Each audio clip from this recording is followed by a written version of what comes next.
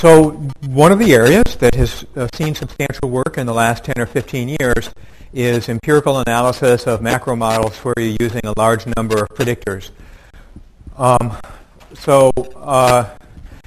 There's a lot of different ways to think about this issue. Certainly when I was preparing for these talks, forcing yourself to go through all of this literature, I guess, gets you to make some connections that you certainly hadn't been consciously made, maybe subliminally, I don't know. But it seems as though one important theme running through many of the issues that we've talked about with GMM and DSGEs and hack estimation is limitations in the data that we actually work with. The questions that we want to answer are ones that are perhaps a little bit ambitious compared to what the data are able to support. There's basically two answers to that. One is, given the data and the questions, try to come up with better software, that is better econometric algorithms, better distributions that can help you answer it. And the other approach is to see if you can get more data. So in the more data category, in SVARs, that was what I was referring to the other day as thinking about natural experiments or bringing in something from the outside to help with identification. And this clearly falls in the more data or more information category. And for a number of the problems that we face we, meaning the profession, face in a very practical way, such as forecasting, the tools, certainly the time series tools that were available, say, 10, 15 or certainly 20 years ago, were ones that focused tremendously on very small models. And those models proved to be reasonably successful, but they still had some trouble against judgmental forecasts and green book forecasts and things along those lines. And I think one of the big challenges is there a way to take into account all of that information that is used in the heads of experts in a systematic way? And so then the big challenge is, look, in real time or in every month there's 1,000, 2,000 data series that are released, and we look at 6, and those 6 are kind of interesting, but that leaves 1,994 left. And is there anything you can do about it? Well, so as it says here, the idea that you would want to look at all of those series is, in some historical sense in econometrics, somewhere between radical and stupid.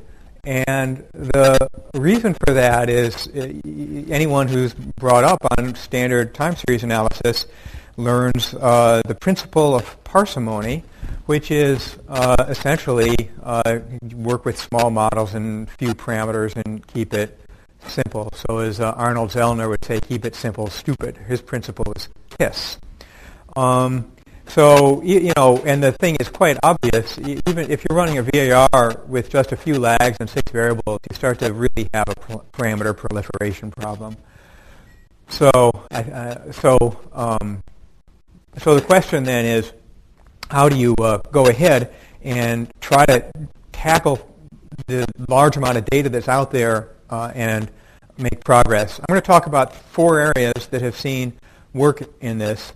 The one that's seen the most work is in the area of economic monitoring and forecasting, and so I'll talk about that in the most detail. But then at the end, I'm going to talk about extensions of that using large data sets for structural vector autoregressions.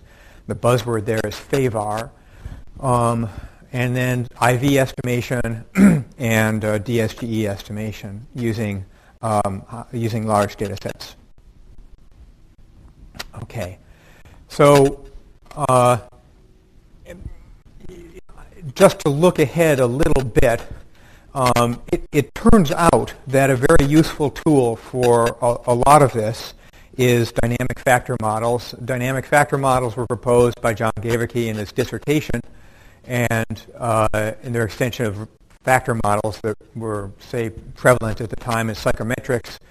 Sargent and Sims have an early paper using this as well. I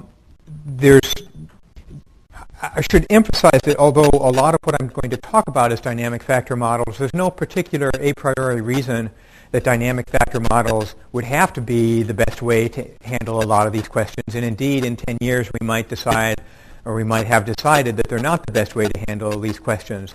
It just turns out that when you look at a lot of different procedures, dynamic factor models happen to be a very robust, tractable, and in senses I'll make precise in a bit, reliable set of a family of tools that work well in this problem and seem to work at least as well and in many cases better than some of the other tools you might think of using. So that's what there's going to be a lot of focus on that, but I want to emphasize that the focus on DFMs is not in any sense dogmatic or religious. It's more empirical, based on, this was one of several ideas that you could pursue, and it turns out to be one that works pretty well. Okay, I should say also that there's a broader trend, which I hinted at yesterday, and it will come up again in many of the sciences, in the life sciences, but in some of the other observational physical sciences like astrophysics, towards moving to massively larger data sets. So apparently my understanding is that the newest chips for the newest sequencing chips have an individual site on this chip is called a probe. So you smear a bunch of DNA on it, and then it goes to these different probes. And these new chips have 30 million sites. So one observation on a sample of DNA, so if I take some DNA and I smear it on this, or I don't know, they do something like that, it comes back with a vector that's 30 million observations long. Okay, so then you do it for a bunch of different samples, and the data set gets pretty big pretty quickly.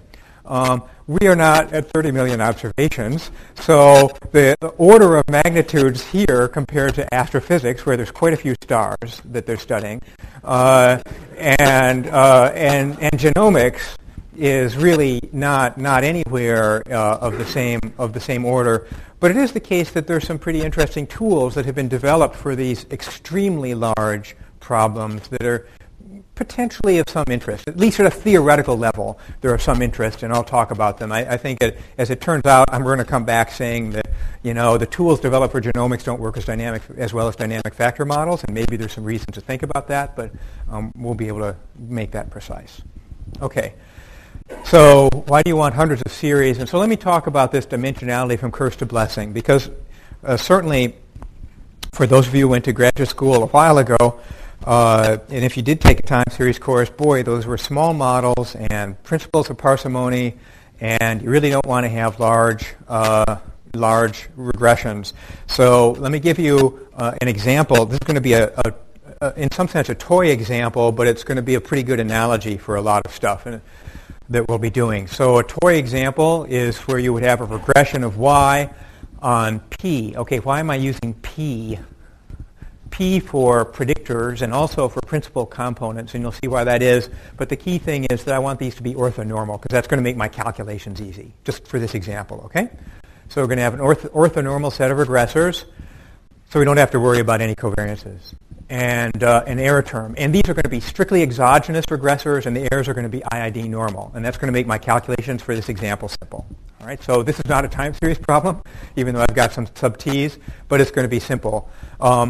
It might be that if you have normal noise, that what this is a model of is these might be wavelet bases or something. These might be wavelets bases that you're trying to do some analysis of signals on. So this would be a model that comes up in signal extraction.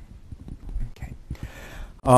Okay. So if you have, we're going to have a quadratic loss function, simple as could be. And what we want to do is we want to make a forecast. We want to make a forecast using data through cap t of the value of y tomorrow. So it's a single series, and we're going to think about this as being a large number of predictors, and you've got normal errors, and you have squared error loss. All right, so it's a standard problem with the exception that we're thinking of p as being large. Now, one thing you learned in graduate school is that if you've got a ton of regressors, don't just throw them in OLS, because that's a bad idea. Okay? It is a bad idea. Okay, so we're going to go through why it's a bad idea. You probably didn't think you needed algebra to know that's a bad idea, but we will do it anyway. All right? One way to make precise that it's a bad idea is to say that in a particular, so here's the loss you make. If this is your forecast one realization of your forecast, and this is the true value.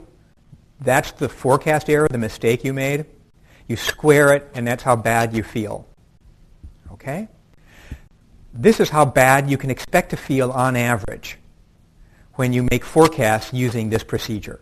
Right? That's what is called the forecast risk, the so-called frequentist forecast risk. So it's how bad you expect to feel on average.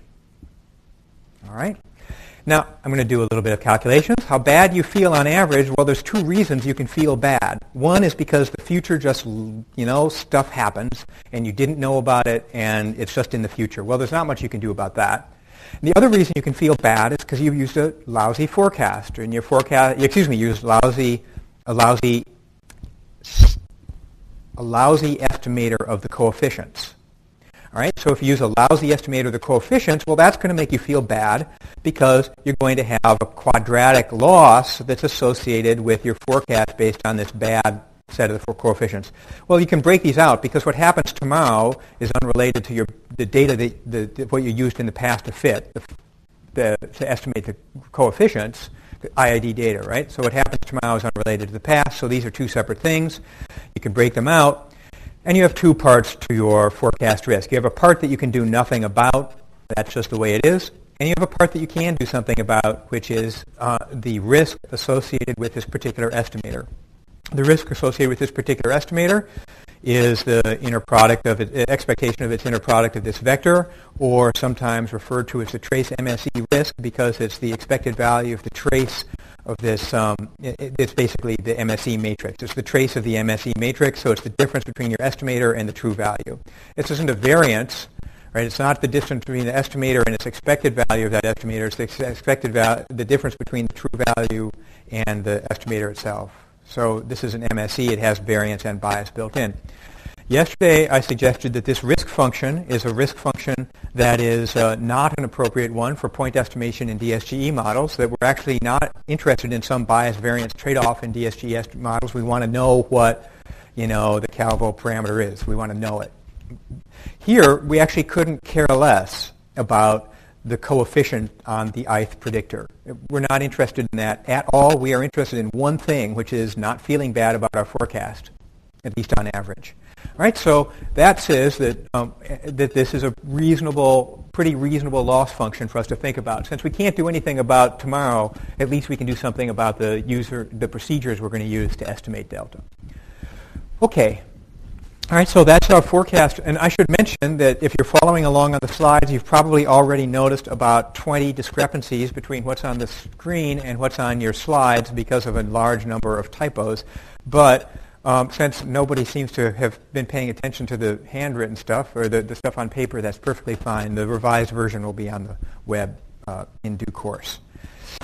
Okay.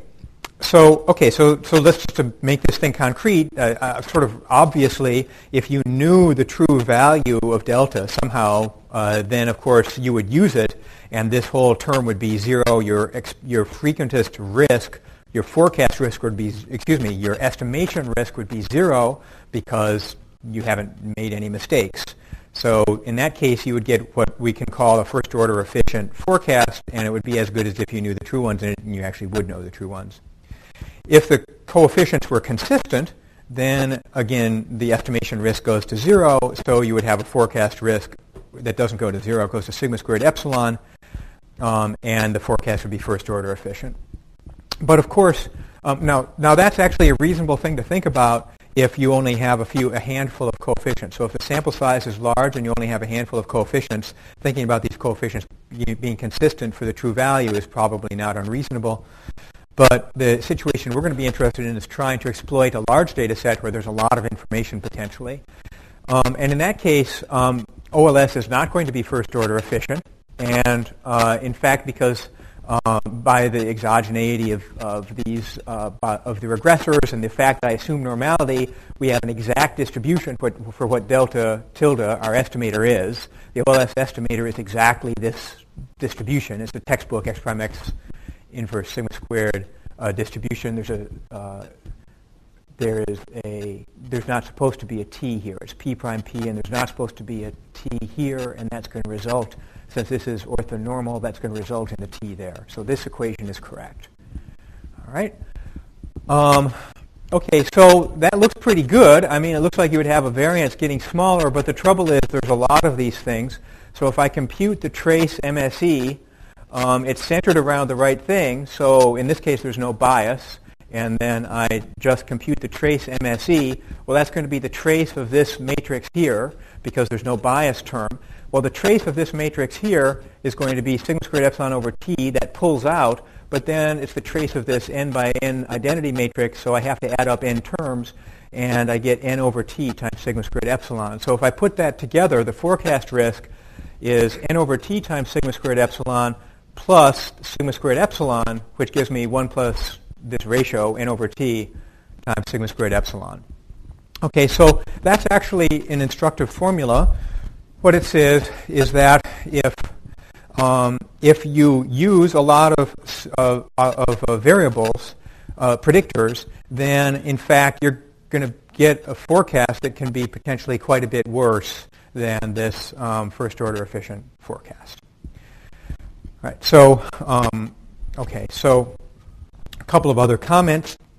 As I mentioned again, I think the other day in passing, there's a couple of other reasons why you might want to think about OLS as not being particularly good, and one of them is this really amazing result by Stein in 1955, which said that OLS isn't admissible under this trace MSE risk, which is to say that this risk function, okay, this risk function here, if you look at this trace MSE risk function, it turns out that there exist other estimators that have a risk function that is uniformly no higher than, so it's below in some points and it's perhaps the same in other points as OLS. And in fact then, so Stein proved that existed in 1955.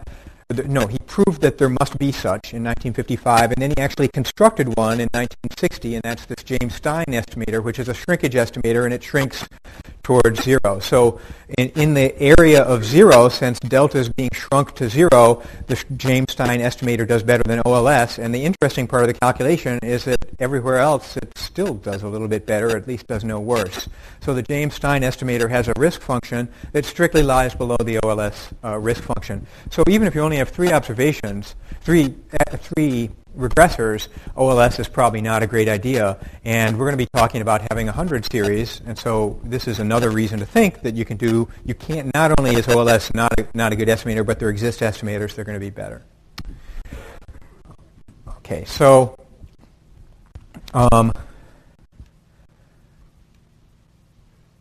so if you will, that's the curse of dimensionality part.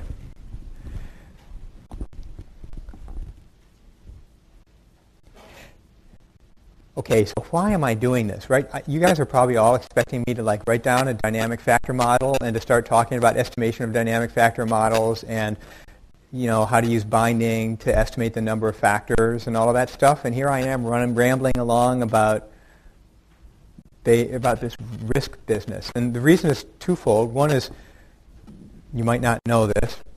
It's supposed to be a class. The other reason is I want to impress upon you that there's actually some theory behind all of this stuff, and it's not just people running stupid regressions and seeing what happens when they do simulated out-of-sample forecast exercises, okay?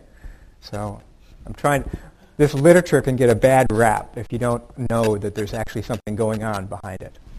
All right, so here's part of what's going on behind it. Blessing of dimensionality. So I just gave the curse of dimensionality problem, but the curse of dimensionality wasn't a curse of dimensionality. It was just said we didn't use the right tools. All right. So let's use the right tools. And so here's a way to think about what the right tools are. So I'm going to adopt a local nesting in which the parameters are local to 0, and the only reason I'm doing that in this setup is to prevent the R-squared going to 1. If you have a large number of predictors and each one of them is important, you're going to get the total sum of squares being totally just equal to the explained sum of squares. R-squared is going to go to 1 in any of the asymptotics. So this is just a device to keep the asymptotics from being unreasonable. And so these D's now, or equivalent to the deltas, these D's are what we don't know. If we knew them, we'd be in business. These are the coefficients scaled. But what I am going to assume, this isn't an assumption, this is just a definition, just take those D's. So take these D's, which are these true population coefficients that we don't know, divided by times square root of t, and just order them from smallest to largest, and then compute an empirical CDF. All right, so you guys know how to compute empirical CDFs. Mark, wasn't this an empirical CDF? Where you had empirical CDFs that he was inverting, okay? So that's an empirical CDF, except it would be kind of squiggly because it's a step function. All right, so you construct the empirical CDF of those things, and you call it G sub n. And that's just going to be a name. All right, and now I'm actually going to talk about estimators that have a particular characteristic, which is that they're invariant to the order in which you put the regressors. So when you are running Stata or RATS and you have to type in a list of regressors, you get the same R squared whether you type consumption first and income second, or whether you type income first and consumption second as the regressors. I see puzzles. You probably are wondering, does there exist any estimators that don't have that property? And there are. You could write an estimator down that doesn't have that property, but I'm not going to consider them. Okay, that doesn't seem unreasonable to this audience. Okay. All right. So now I'm going to do a heuristic calculation. This heuristic calculation is formally justified in some references that I'll give. Here's the frequentist risk. Okay, the frequentist risk is the trace MSE loss, and so I've now written it out with a summation sign. Okay, and now I've done nothing of interest here, except I've divided. I'm dividing by n because there's an n here, and then remember these deltas. I wrote these deltas are equal to di over the square root of t. So I'm just doing local nesting. So delta I is equal to di over the square root of t. I'm doing a local nesting here. So I can change the deltas to the d's, and I can pull out a t. All right. So I haven't done anything. I've just done just substitution. And now here it looks like I've done something, but I haven't done anything. This is a summation over the d's. The summation over the d's identically can be written as an integral with respect to this step function CDF. So this is again an identity. Okay, so this is writing this in. Okay, but now this is amazing. Let's just look at this for a second. It's an integral of the expected loss with respect to this empirical CDF. We defined this yesterday to be the Bayes risk. Okay, the Bayes risk is the expected value over some CDF, over some prior, of a frequentist loss. This is a Bayes risk. It's a Bayes risk. It's a very funny Bayes risk because it's a Bayes risk with respect to not a prior, but this empirical CDF of the D's. That's what it is. This is the Bayes risk. This is that's just a definition. We have defined the Bayes risk to be an integral with respect to some density, or some in this D CDF. Okay. This actually, so I can say that this is a deep link, and I can get away with saying that because it certainly isn't something that we thought of. This is an old deep link due to Herbert Robbins between Bayes and frequentist inference. So let's think about this. I want to find the estimator that's going to be the best possible, and I'm a frequentist, so all I care about is I want to minimize my frequentist risk. I've learned that OLS is a bad idea because there exist things like James Stein when I've got more than 3 regressors that are going to be better. And I don't have 3, I have 100, so there's things that are going to be tons better than OLS. So I'd like to find that function of the data, delta tilde, that gives me the lowest frequentist risk. This is just a series of equalities. And what it says is that my problem, my frequentist problem, is actually the same as this Bayesian's problem. Now, this is a very strange Bayesian. This is a Bayesian like none we've ever met before because your prior is actually the empirical CDF of the true D's. But suppose you were that Bayesian, and suppose this were your prior. if you could solve your problem for the optimal Bayes estimator, it would actually be my optimal estimator. These are the same problems.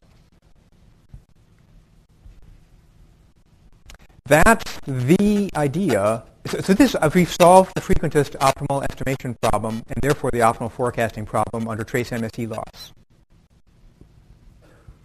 And the way to do it is to use the Bayes estimator with respect to the CDF of these parameters. Now, there's a lot of special things about this, like it turns out that the orthonormal regressors is really important to this argument. But I think this is all, but it's all correct under what I've said here. This is, so then you could say, what do you mean? So now we're going to, okay, this is the underlying idea of empirical Bayes. And so what empirical Bayes says is, all right, I want to solve a Bayes problem, but it's a very strange Bayes problem. It's a Bayes problem where I'm actually going to be solving it with respect to some empirical CDF of the underlying true parameters. And if you can solve that problem, then that's going to be the optimal thing to do from this forecasting perspective. Okay, so one way to think about this is that we're going to have a whole bunch of Bayesians come into the room, and all of these Bayesians, because they're subjectivist Bayesians, they all have their different opinions, and they're all going to produce an estimator, and we're going to choose the Bayesian with the best prior. That's a stupid thing to think about. How can you choose the Bayesian with the best prior? And that's not a sensible thing to say if you're a subjectivist Bayesian. But it's actually incredibly sensible if you were at the Fed and you have a committee meeting and people come in with their models and their different priors and they keep coming in and again. And this guy, is always too pessimistic. Eventually, you'd say that's a bad prior. Your prior doesn't forecast very well. This person's always too optimistic. Their prior is just not very good. They're always too optimistic. They don't forecast very well. One of these people in this meeting, one of the people in this room, will produce the best forecast over time. It's logical to think of that person as having the best prior. So that's what empirical Bayes does, is it finds the prior that is going to produce the best forecast, that is to minimize the trace MSE loss. That's not how it does it, but that's the idea. So it's quite well posed to say that one person's prior is better than another's.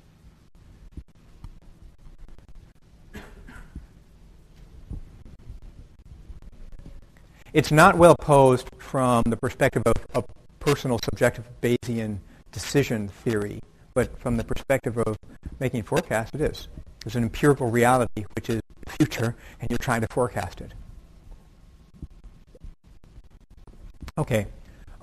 So there's a bunch of really cool stuff about empirical Bayes estimators. There's certain senses in which they're asymptotically optimal. That was shown by Robbins. It turns out, so Efron and Morris in a really important paper in JASA showed that the James Stein estimator is actually empirical Bayes. So this thing that I called this James Stein shrinkage estimator can be justified as empirical Bayes. So it's going to give you an algorithm for constructing good estimators. There's a couple of papers in the Annals. This 2005 paper in the Annals provides some strong properties about empirical Bayes estimators in a problem that's extremely close to the one that I just posed. Actually, the problem I just posed is a subset of the problems they consider. There's a variety of methods to estimate G. I'm not going to go into those methods. I'm only going to talk about it in a very limited parametric way. Let's think about the following exercise. I had the committee meeting at the Fed where all the people came into the room with different priors. I'm going to constrain that committee meeting a little bit. I'm going to insist that everybody uses the same family of priors. That family of priors is going to be finitely parameterized. The parameters of that family of priors are called hyperparameters. Different people come into the room with different hyperparameters for their priors. One of them is going to win. Okay? That's going to be the empirical Bayes estimator of the hyperparameters of the prior. So that's a parametric empirical Bayes. These wonderful theorems are all about non-parametric empirical Bayes, but as we all know, you can get a long ways by doing things parametrically. And actually, you can do worse by doing them non-parametrically in practice. Okay. All right, so some important lessons. One of the big lessons is that these shrinkage and Bayes methods can be very important in this framework. Okay, so that's point one, blessing of dimensionality. Point two, blessing of dimensionality. So instead of curse of dimensionality, blessing of dimensionality. And so now we are going to shift gears and going to talk about dynamic factor models, which might seem totally unrelated, But if you're still here and not catching a plane, towards the end you will see that these are not unrelated. Okay. So I'm going to talk about this in more detail later. So just live with this for the time being, okay? So here's the idea. We have a ton of series, I don't know, 100 or 200, and they are related to something that you can't observe, F. There's only a few F's. Some people say there's 1, some people say there's 9, but there's a few of them. And then there's some other idiosyncratic noise. Sargent had a model like this in his 1989 paper, where he said that you observed some things and there was an underlying state that was evolving, and then there's measurement error because the statistical agencies just added error to data. That was his model. And then this underlying F evolves over time, and I'm going to ignore that for the argument here. This model is a dynamic factor model, and this is what was first proposed by Gavicki in his thesis. And there were a number of papers that looked at this empirically. So England and Watson figured out a way to estimate this in the time domain using the Kalman filter, and then nobody did anything with it for a while. And then there was a series of papers that used that algorithm in the late 80s and estimated this. And those were all on really small systems. So I guess Mark and I, we had 4 variables. How many did you have with Engel?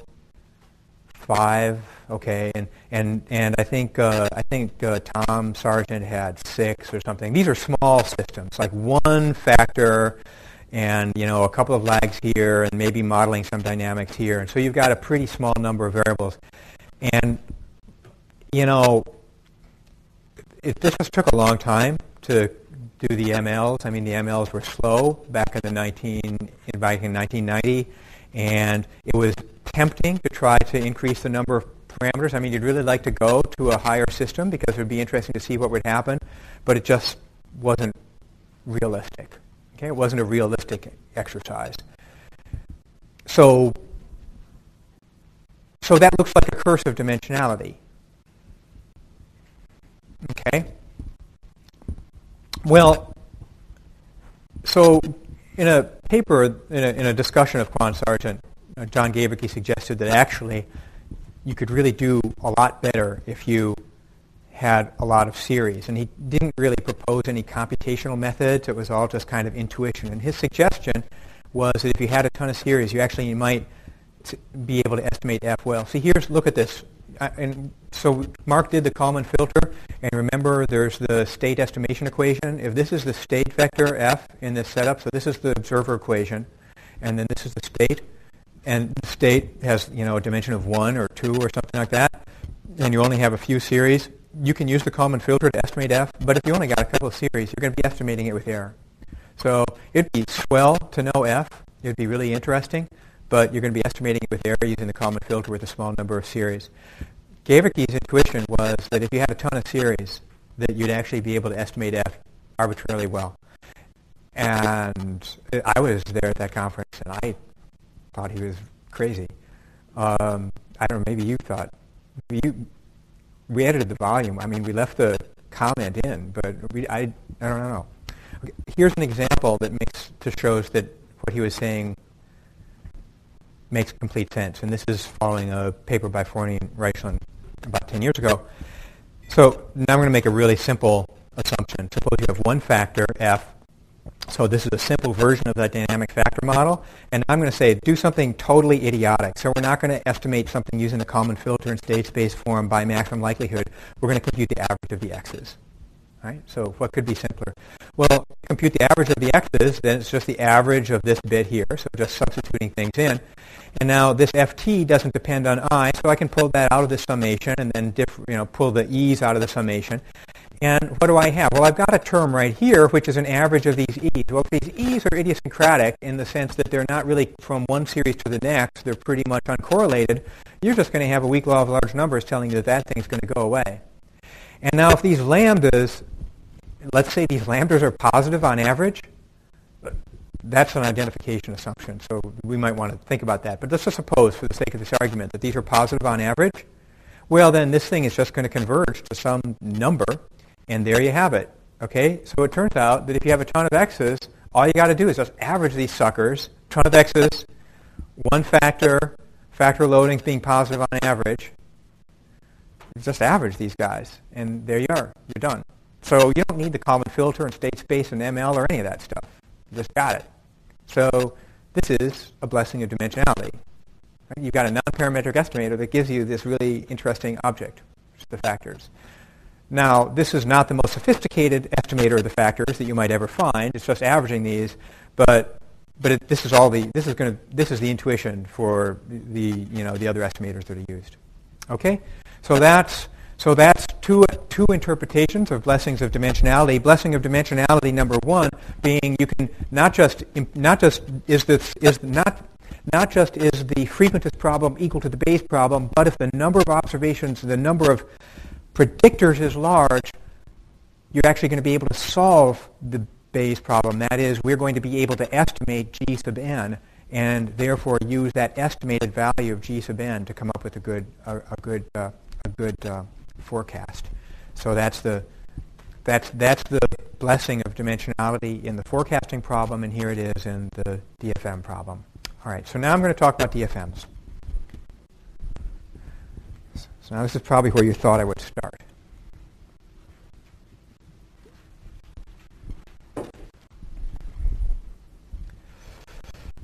Okay, so here's what Gavricki wrote down in his dissertation.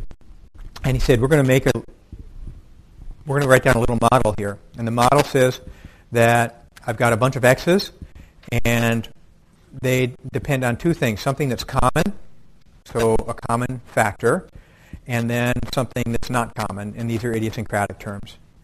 And in the model that he wrote down, he added Gaussian errors and all that stuff, but in the model that he wrote down, he said that these idiosyncratic terms were not correlated from one x to the next x. So between x's, there is no correlation between these. What that means is that the entire co-movements at all leads and lags of the x's arises from this common component, in particular from this f. Now this f, because things evolve over time, it has some time series structure, and so we can just write that down as a VAR. Right? So it's got some time series structure, and it might appear with lags. So, some series might, so in the jargon, load on the f's with a lag. Others might load contemporaneously. Others might load with a distributed lag. Right? So that's the exact dynamic factor model, and that's actually that's what's programmed up in the Kalman filter in those early 1980s papers. So a couple of quick comments. Comment number one is I'll just be clear, we'll come back to this when I talk about SVARs or FAVARs. The factors themselves are only identified up to some rotation. So I could insert a matrix H inverse. In fact, if you wanted, I could even make these a lag polynomials, but I could even make these lag polynomials in this setting. I could insert a matrix H inverse. I could make these lag polynomials if I don't care about one-sidedness, if I wanted to make this two-sided. So I can insert this H inverse in here, and I'm going to get the same product, lambda of L times Ft. So there's a lack of identification that's involved in this setup.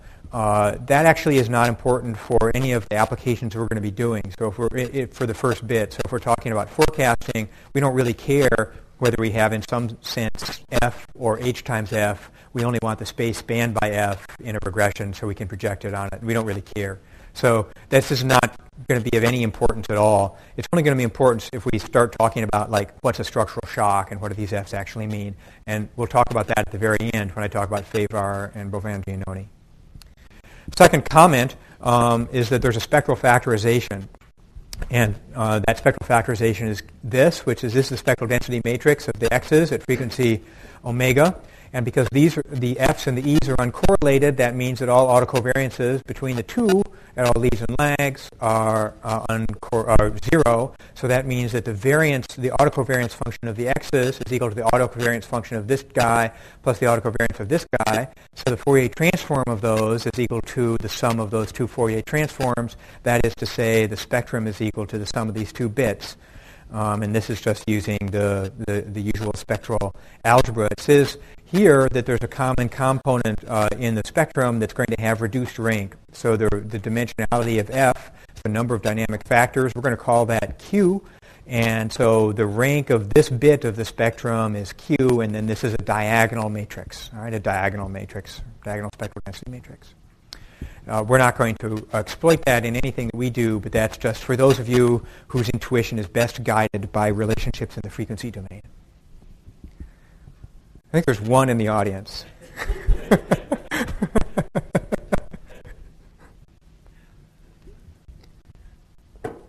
Forecasting.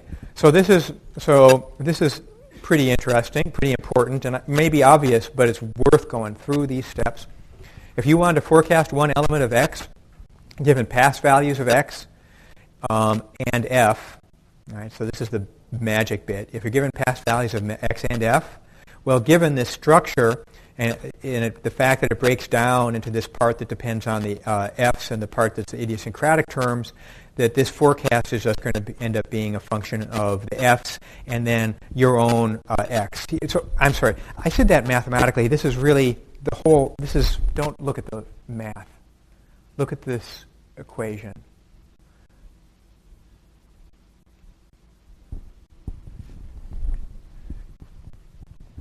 Look at this equation. If you want to forecast x, well, you're going to have some serial correlation in the error term, but this error term is unrelated to everything else. So that serial correlation in the error term can be taken care of by throwing x as a regressor, as a lags of x in this equation. And then you've got the f's.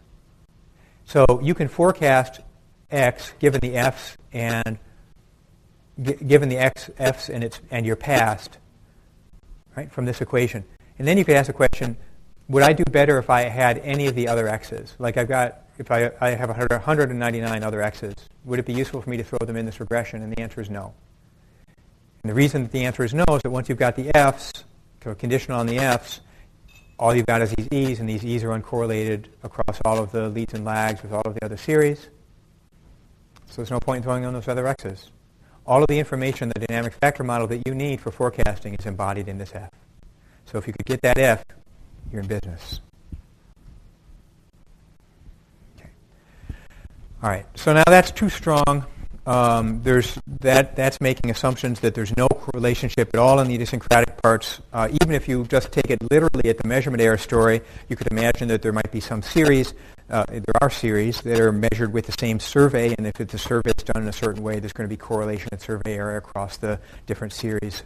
And if the measurement error has more substantive content, then there might be correlation. The approximate dynamic factor model takes that into account. I'm going to give some particular assumptions that are statistical implementations there's statistical implementations of the dynamic factor model. But basically, the approximate DFM says that that most of the variation in the matrix of x prime x is coming from the factors, and there's a little bit that might be coming from the idiosyncratic terms, but asymptotically that matrix, the variation in that matrix is dominated by the factors. Another way to say that is in the x prime x matrix, if there are q factors, it's going to be dominated. There's going to be q really big eigenvalues, and the rest of the eigenvalues are going to be small. Okay, so we're going to translate the static factor model into a dynamic factor model into what's called the static form, which is actually going to be quite convenient for estimation. So to do that, I'm going to take the dynamic factor model and okay, well here, so here's what I'm going to do, which is I'm going to take I'm going to take all this f and these lags, and I'm going to assume that lambda vel is finite degree lag polynomial.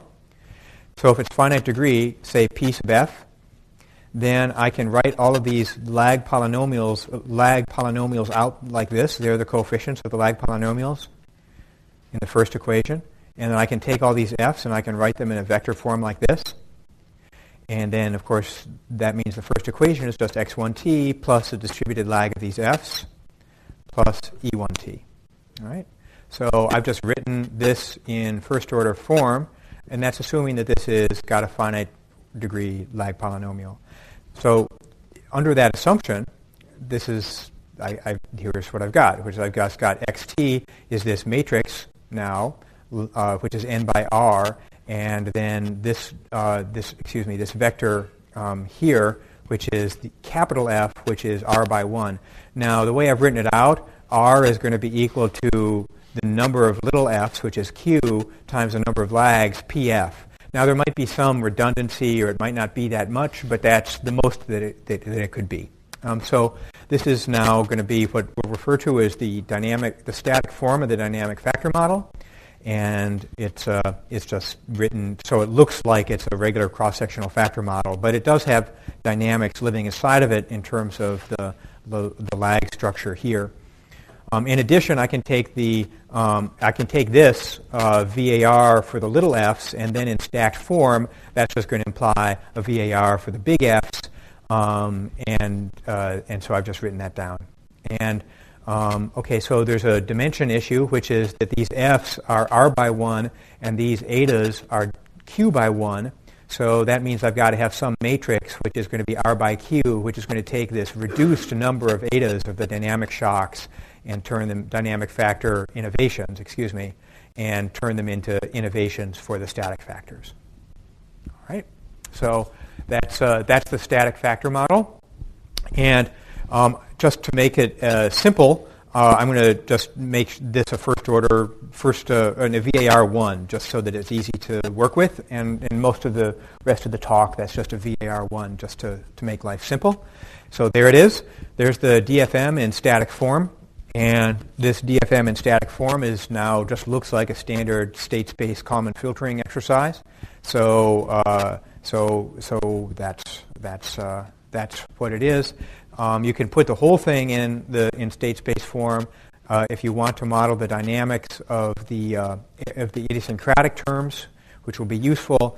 You could imagine that those follow autoregressions, so I can then stack the e's and their lags as much as needed, so that autoregression can be written in first order form, and so that's the first order form of that autoregression. H is now going to be a matrix that takes these n idiosyncratic innovations, zeta, and then transform, and basically has a bunch of zeros in it, so that this is the first order form of the autoregressive representation for the e's. Should emphasize that because the e's are supposed to be uncorrelated across each other in the exact factor model, that this matrix D is diagonal. All right, so it's not a VAR for the idiosyncratic terms, it's just a whole bunch of ARs. All right? And so then this puts the whole thing, just for completeness, this puts the whole thing into a state equation here, and an observer equation right here, and you're ready to apply the Kalman filter. And so that's how these Kalman filter algorithms were originally done, or versions of this is one way to set it up.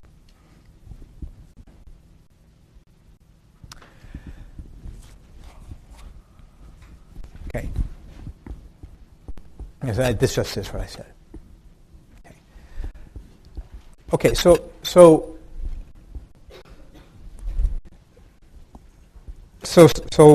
just to step back, let me summarize. We've written down the dynamic factor model. We did just a few things. It's a linear model. And it did just a few things to put it in exactly the state space form that you saw for the Kalman filter when Mark presented that a couple of days ago. And since it's now in that form, that means we can run the Kalman filter, and among other things, we can compute the likelihood. If we have the likelihood, we can then maximize it. And so this can all be estimated.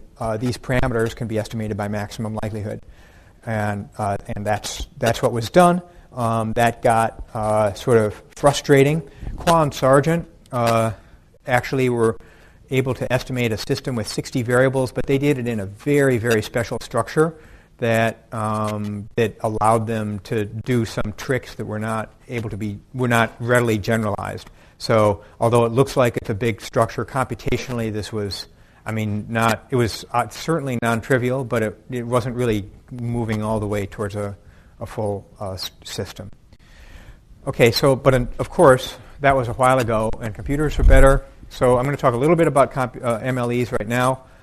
Computers are better. One of the interesting developments, since there was in this intermediate period a fair amount of work on alternative non-parametric estimators of the factors, and those estimators are actually pretty good.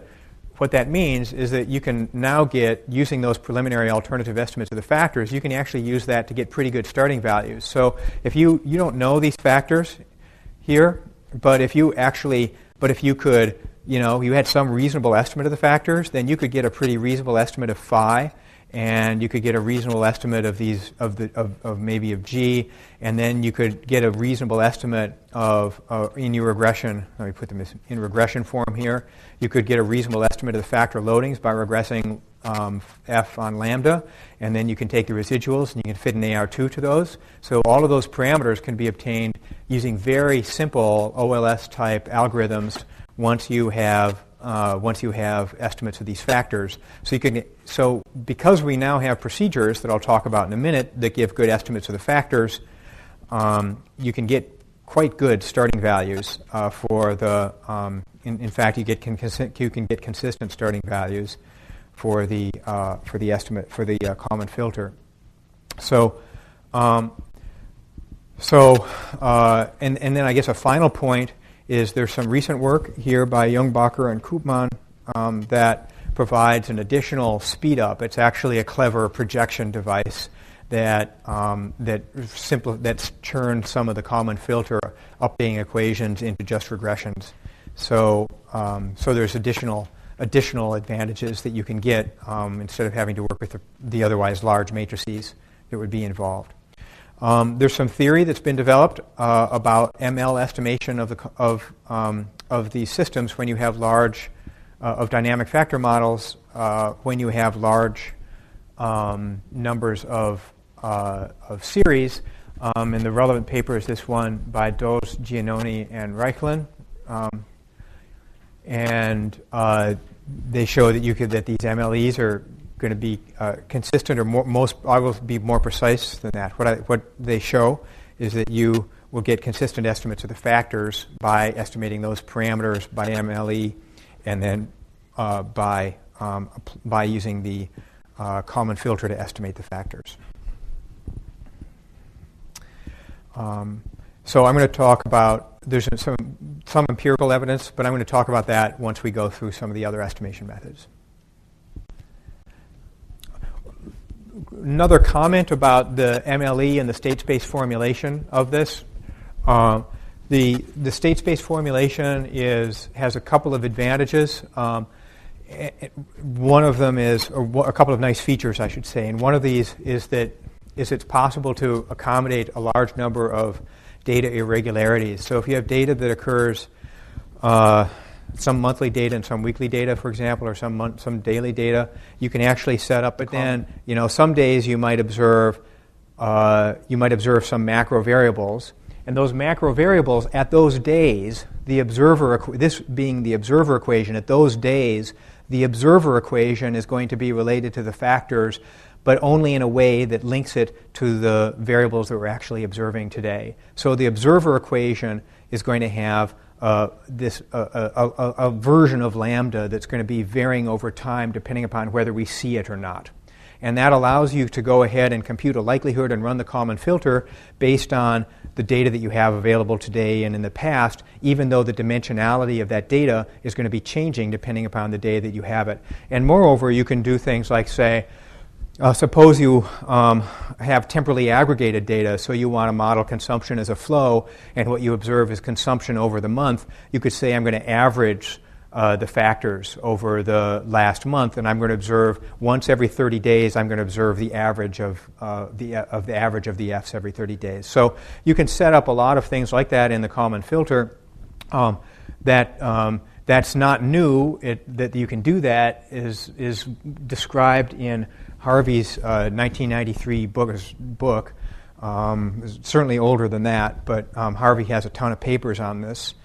But it was implemented in this context using a large system by these three authors using irregular mixed daily data. And the nice thing about that is that once you have the parameters of the once you have the parameters of the DFM,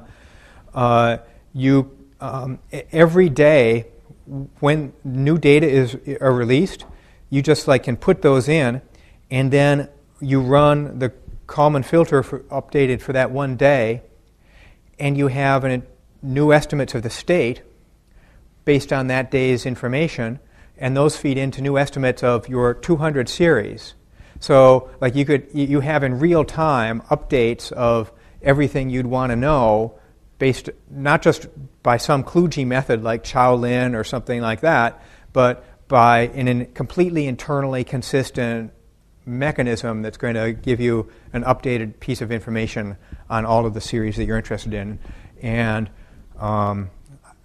so Domenico, you were involved with doing this sort of thing at the Fed, isn't that right, with Lucrezia? So I don't know if that still exists. Is that actually running, or was that a hypothetical trial experimental system? Okay. So, once these get running in real time, then they disappear from the literature. But these, this is a sort of thing that can be very valuable because it provides a complete and internally consistent update on a large number of series. Okay. All right. So, if that's estimation MLE. All right. All right. So here's the chronology.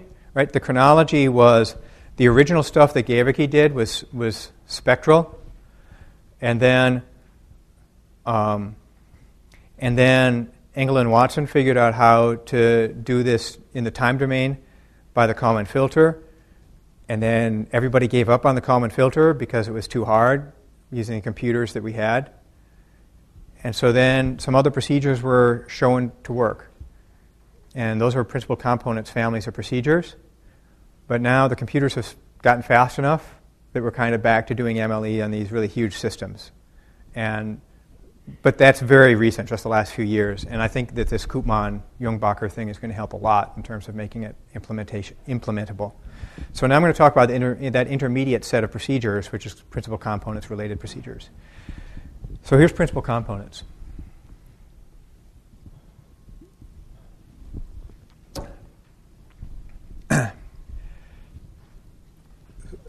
So let's, for the time being, think of this as a regression model. Or some model. I don't know. It's some model. I'm going to say we're going to treat F as a... We're going to treat lambda as a parameter and F as a parameter, which sounds idiotic, but let's just do that and see what happens. Okay? So I'm going to say I want to fit this by nonlinear least squares because I can't do OLS. If I knew lambda, I could figure out F. If I knew F, I could figure out lambda. I don't know either of these. But I'm going to do, say, some nonlinear least squares thing to try to figure out lambda and F. It looks like a regression problem, so why don't I minimize the sum of squared residuals? All right, so I'm going to minimize the sum of squared residuals. And lambda and F are parameters, whatever that means. I'm estimating them as parameters, so they're parameters. They're theta.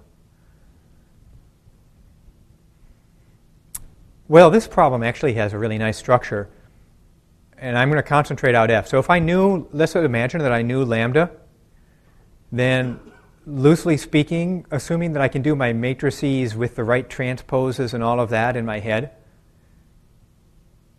F hat is going to be lambda prime lambda inverse lambda prime x. So the residual from that is going to be x minus lambda prime inverse lambda inverse lambda prime x. So the sum of squared residuals from that is going to be x prime the projection on the lambda matrix X. Well, I've gotten rid of F, which is fine. If I knew lambda, I don't know lambda, but now I can solve this problem. I can say minimize this projection sum of squared residuals over all possible values of lambda. And you look at that and you say, that doesn't look very fun. That would be a big grid search. But if you do a little bit of algebra, it doesn't have to be a big grid search.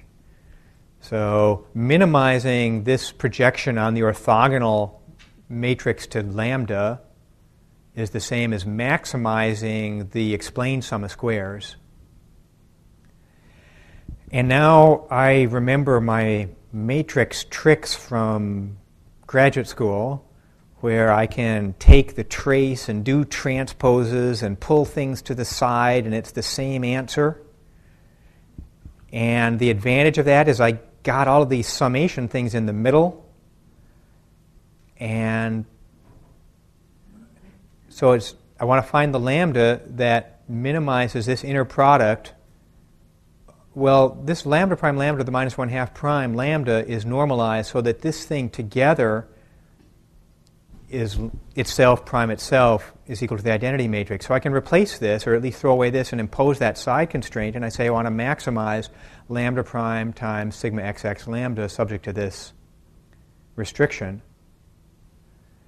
And that's solved just by being the first R eigenvectors of this matrix, and that gives then f hat as lambda hat prime xt is the first principal components, first R principal components. So the reason I did that, principal components is not new, and nonlinear least squares is not new, but in some sense, principal component sounds like this stupid algorithm that you never really wanted to use in SAS, but it actually has a very sensible origination. So the consistency of principal components in the exact static factor model with t fixed and n tending to infinity was shown by Connor and Karachik.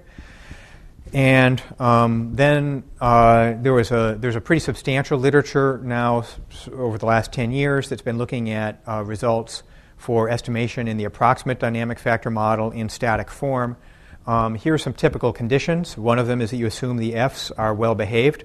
Another is that you assume the lambdas are well behaved.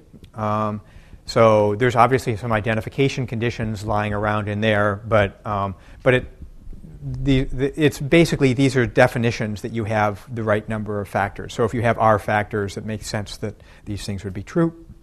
This is the approximate DFM that says that the E's are going to be weakly dependent over time and across series. So there might be some correlation across series, but it's not going to be so much that it's driving the covariance of all of the series. It's just maybe a block of series, like maybe there's some consumption series that are related or something in the same survey that's related. And then the F's and the E's are uncorrelated. And then the asymptotics here are ones that have N and T tending to infinity. And this is going back. This asymptotics works. Remember the Forney-Reichlen take the average of the x's? That worked because n was going to infinity. Okay, this stuff works because n is going to infinity. This is this blessing, if you will, of dimensionality. Okay, so there's some results. So for the DFM, they're consistent. You can use F as a regressor. The original proofs were kludgy and they got fixed up, and that's not fair. The original proofs were good, but it turns out you can get better rates, and so these guys got better rates for using things. And there's also now distribution theory for things like confidence bands for predicted values. Let me make a comment about that. Confidence bands for predicted values are different than confidence than prediction regions. Mark showed you this fan chart. Right? That's not a confidence band for a predicted value. That's the entire range of uncertainty that includes not just your predicted value and its uncertainty, but it includes all of the other bad things that could happen in the future. Right? So confidence bands for predicted value are, of course, of some interest, but in forecasting we want to have the distribution, the conditional distribution of y in the future, which is not just the estimation part of it, but it's the bad things that can happen. Okay? It is possible in principal components to handle data irregularities, and there's some I believe this has actually been used once or twice. There's some details about how you can do that in an appendix of one of our papers. Although arguably the data irregularities are handled probably more systematically, certainly more elegantly in the Kalman filter setup. And they can be used in the Kalman filter setup in this real-time way.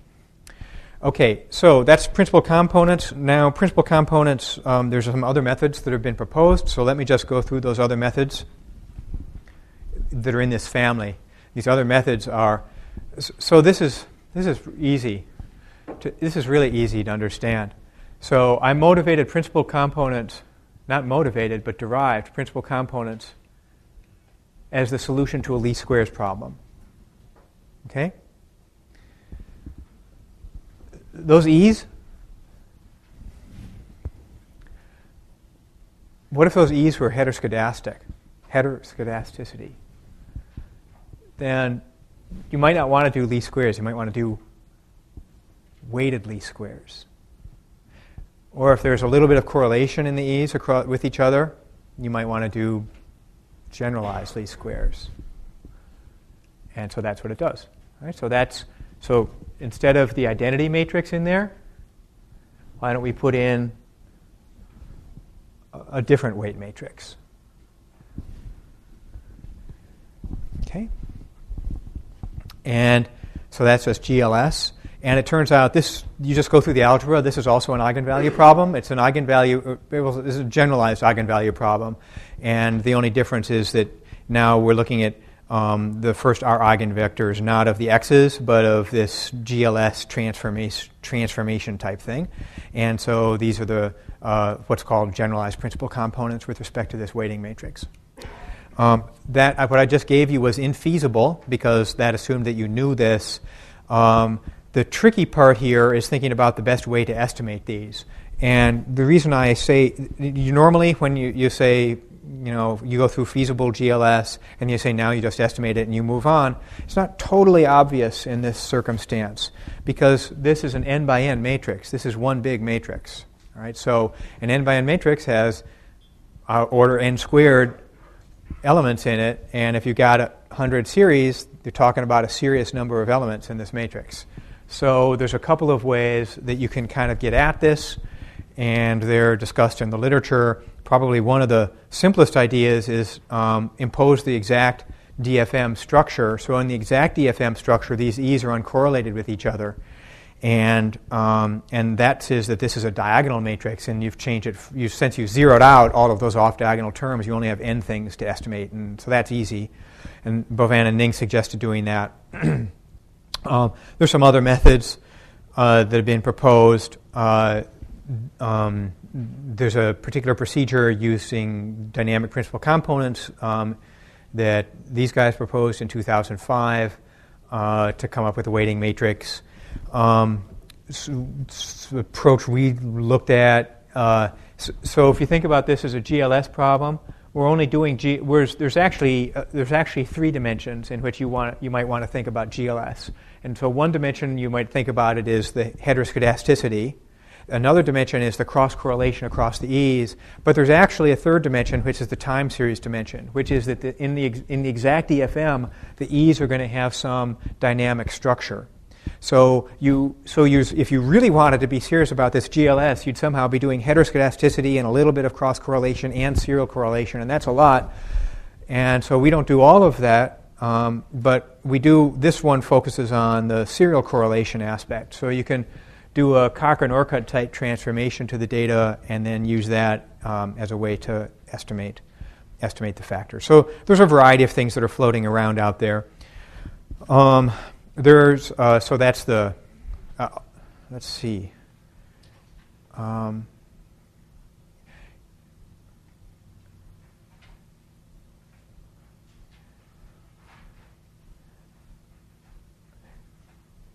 This is out of order. I'll come back to this. Let me go through the slides in the right order, in the order that the slides are written, and then I'm going to come back to this. So, a logical question is I've presented a whole bunch of different things. I presented MLE and principal components and generalized principal components, and there's at least 3 flavors of generalized principal components, and what is a poor practitioner to do. And that slide should be next, but it's actually in about 7 slides. So just deal with it. Okay. All right. So let me, once you've got these factors,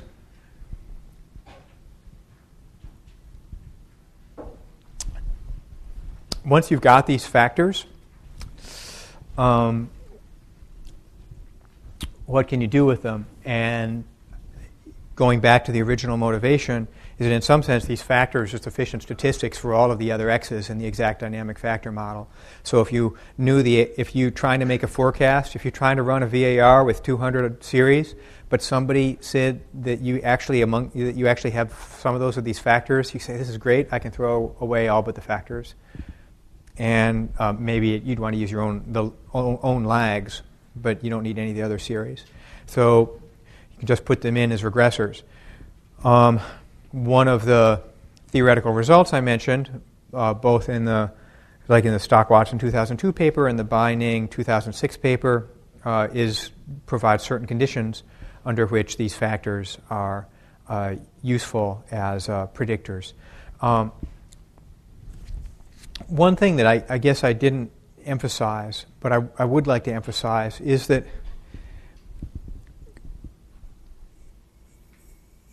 you really have to. This is really hard. You really have to. This is so different than almost all of other econometrics, in the sense that the ends that we're talking about here are really big. Okay, there's a large number of series, and the asymptotics and the econometric theory reflects that. Remember when we were talking about many weak instruments, right? So, or if you're talking about optimal GMM estimation through sequences of things. So think about all of those econometric seminars that you left in the middle of. Right? The moment you left was when they wrote up these technical conditions, where we're going to look at spline estimators, where there's k splines, and we're going to assume that k tends to infinity, but it doesn't tend to infinity any faster than the cube root of n. Okay?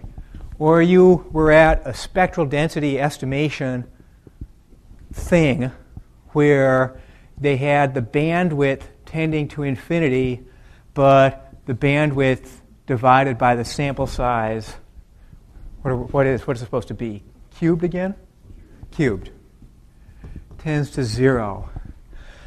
Or it's, some kernel estimation seminar where the bandwidth of the kernel, well, this is going to be a little bit different, but it's the bandwidth of the kernel has to tend to 0, but it has to, this is in the reverse, be n cubed or something like that tends to infinity. I probably got that one backwards. Okay, so no, I gave that. I will. The bandwidth one is too hard. That's upside down. Okay, so but it's the same idea. Or the optimal instruments. We're getting back to GMM. The optimal instruments. They say we're going to come up with something that's equivalent to GMM, and we're going to do it by approximating the score using some sequence of instruments that's going to give us projections, and this is so cool. And the sequence is going to have the number of instruments tending to infinity, but the number of instruments over the sample size cubed tending to 0. And in many weak instruments, the many weak instruments thing, remember how I did the sequential asymptotics where you had, I took t to infinity and I got my weak instrument lambda plus zv prime zu over lambda plus zv prime lambda plus zv. And then I went down here to go to infinity, taking k to infinity, and I let k tend to infinity, but for that to be justified, I had to have k over t to the 4th go to 0. Okay, so all of these things are fake infinities. Okay? So you're supposed to have, it's like what Mark was saying this morning, you're supposed to have bandwidths that have sort of infinite lags, but they have to be infinitely small by a big ways to be able to estimate them precisely. These are all fake infinities. This couldn't be more different. The results for Bai-Ning are n squared over t tends to infinity. N squared over t tends to infinity. Have I got this right? Let me get the result. Let me get the rate properly, okay?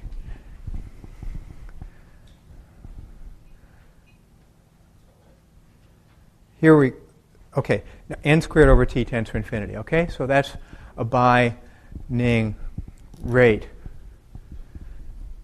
Think about that.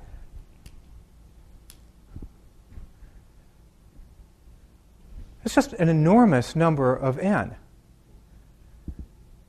So, if you have 100 observations, you should be looking at a lot of n's. Now, this is just how the asymptotic works, and it doesn't really tell you what the scale is supposed to be. So the only way to really figure that out is to do Monte Carlo simulations. And when you do Monte Carlo simulations on spectral densities, and you look at sizes, when you use optimal Andrews things, you get rejection rates of 40%. Isn't that what we had this morning? But when you do Monte Carlos here about whether or not it really works to estimate the factors and whether it really works to run regressions with factors as predictors, and you have a couple hundred observations and 400, or you have 50 observations and 100 series, it works great. It works great. And that's just a statement about Monte Carlos. It's not a statement about empirical reality. So it's a completely different world, Okay. Now, where are we? That was a digression.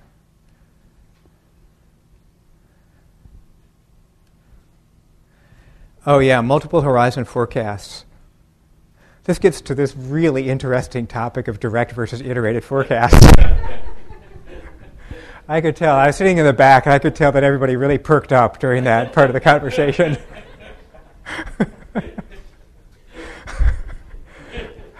When Massimiliano approached us with this project, we just thought this was so stupid. It was such a boring project. But it turned out to be pretty interesting, I have to say. There's two ways to do this. So there's two ways to do your direct versus iterated forecasts. And actually, I don't think that we have a good sense, we meaning the people who are involved with this empirically, in the context of DFMs as to which of these actually works better. And one way is you could take your factors that you've estimated, say by principal components or dynamic principal components or maximum likelihood, by maximum likelihood or generalized principal components or principal components, and you could use them as regressors in an H-step ahead regression. Nothing stops you from doing that. You can include lags of your own variable. This is what most of the literature does. Another thing you could do is you could just do one step ahead and then you could iterate. And this kind of has a VAR type flavor. It seems to be restricted because there's no feedback from the X's to the F's. There's not supposed to be, by the way, right? Because if you know the F's only, you don't need the rest of the X. That's the point, right? So you don't need all those X's in there. But you could iterate this. And I don't think we have good empirical evidence one way or the other as to whether one or the other of these is better. This is the vast majority of the empirical work. If you're doing this thing in the context of I'll tell you one disadvantage of the direct forecast that I don't think Mark mentioned is that every horizon is a different forecasting regression, and that means you have this. It's not completely internally consistent. It's not all generated from the same model. There's all these different models, and one nice thing about this is that it's all from one model. And if you're doing this in the Kalman filter, it all just naturally is going to come right out. So I think that's something that somebody who wants to write a really fascinating paper can investigate whether the direct or iterated forecasts are actually working better empirically. Okay. And you can evaluate these using the data sample methods. All right, let me talk briefly about something called dynamic principal components. So one of the things that was developed, okay, so remember the chronology. Gaverke, in his thesis, did this all by spectral methods. Sargent and Sims did it by spectral methods. Problem with the spectral methods is you could do things like try to figure out the number of factors, but you couldn't actually estimate the factors. You couldn't use them for forecasting. All you could say is at the bottom, at the end of the paper, you say, so the rank of the spectral density matrix is 2, which is not, it's not the most interesting thing to say. It's all right, but there's more you'd want to say. So then you go to the time domain things and the MLEs. The MLEs kind of hit a wall computationally. Now people are thinking about other stuff. Some of them were principal components, but one of the other things that was thought of by for this Forney, Holland, Lippy, Reichlen group, the Euro collaborators, was using a device that was developed back in the 60s by David Brillinger, and that's called dynamic principal components. Dynamic principal components is actually principal components analysis done in the frequency domain. And so you estimate the spectral density matrix now as a function of omega of the entire x's, and then you do principal components frequency by frequency, because at each frequency we saw that there's this spectral decomposition that says there's all the cross things have this reduced rank matrix plus then this diagonal piece. And so that's the structure of principal components in the time domain in the classic psychometric setup. And so instead you just flip it around, you do it in the time domain, in the frequency domain, and that's going to give you these so-called dynamic principal components.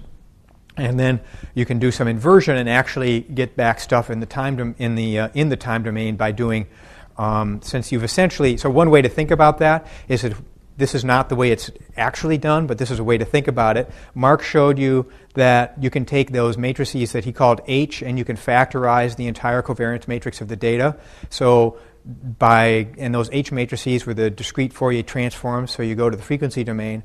So you could go H inverse and going from the frequency domain to the time domain. So once you've parameterized the entire autocovariance function in this reduced rank way in the frequency domain, you can H inverse everything.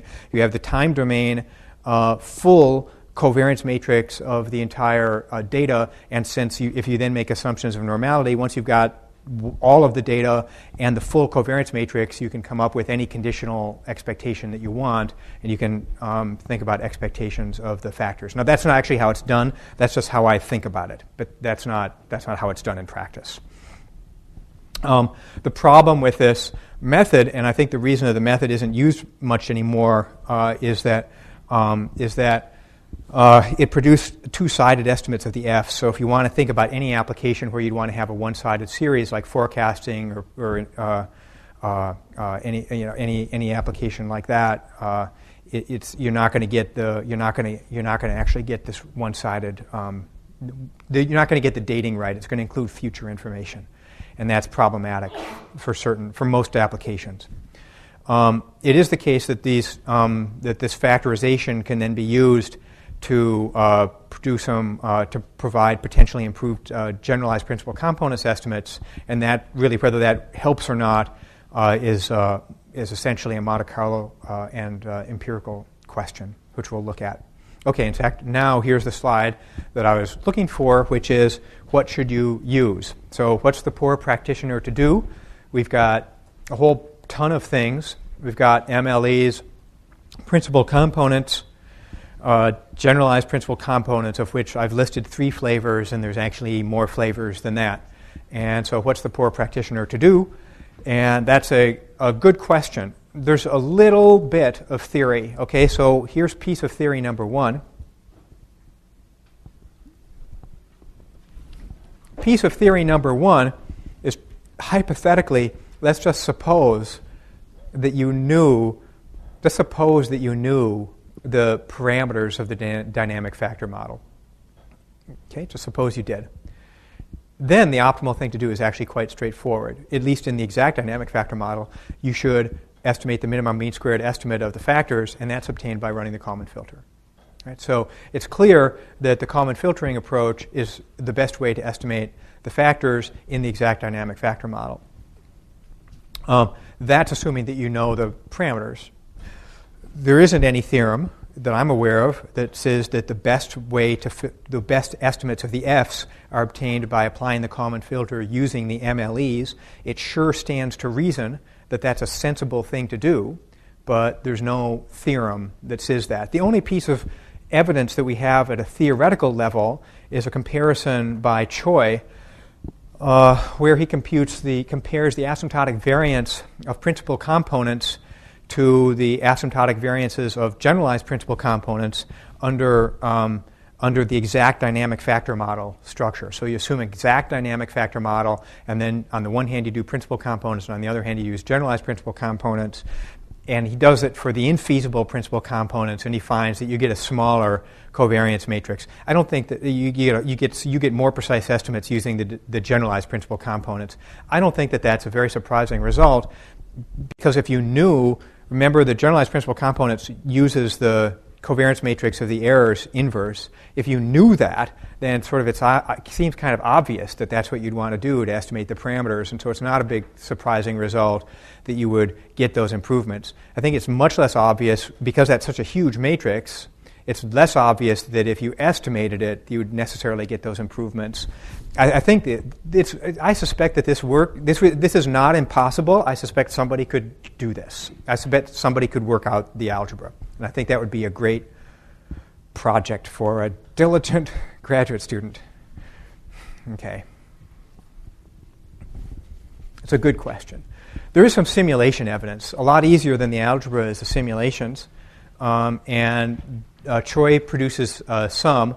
And although his theory only does for infeasible GLS, he actually produces some results for feasible GLS also.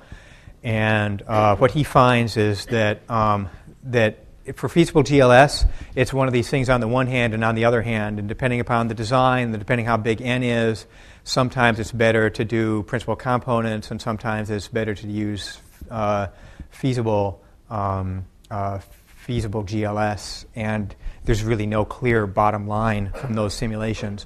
There's a nice simulation study in this Does, Giannoni, and Reichland paper, and they look at principal components and principal components. I didn't say this. This is a really cool idea that makes just so much sense that's developed in one of the Euro people's. I have a reference in the slides. One of the Euro group's papers, which is just doing what they call a two-step. All right, the two-step is you estimate the factors by principal components. You then regress the x's on the factors to get the lambdas. You take the residuals, you get the e's. With the e's, by OLS, you can estimate the autoregressive coefficients. In the F, if you've got the F's, you can regress the F's on the past, and you can get the factor state dynamics. You take all those equations, you plug them in, those coefficients, you plug them in, and now do a single pass of the common filter. Don't do any parameter estimation, but just do a single pass of the common filter to get an updated estimate of the F's. All right, so that's really easy, because you're not doing any nonlinear optimization for the parameters, and the one pass of the common filter is no big deal. And so that's something they look at also. And then they look at the full ML of everything using an EM algorithm. And what they look at as this measure is a measure that we looked at before in some of our earlier work, and a lot of folks have looked at, which is basically if you have a bunch of F's, what you'd like to do is you'd like to have the estimated F's equal the true F's, and you can think about projecting the true F's on the estimated F's, and then this is sort of like a trace R squared for a regression of the true F's on the estimated F's, and you'd like this R squared to be 1. And okay, so what do we have here? And now we're looking at ratios of trace R squareds. So this is a table from these guys, Doge, Giannoni, and Reichland.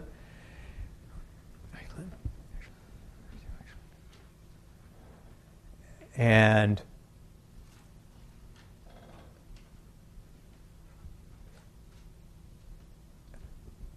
So this is the ratio of the trace R squared for maximum likelihood to the trace R squared for principal components for one of the models that they're looking at.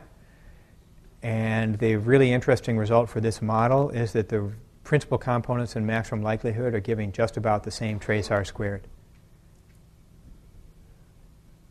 Okay. This is the ratio of maximum likelihood to two-step.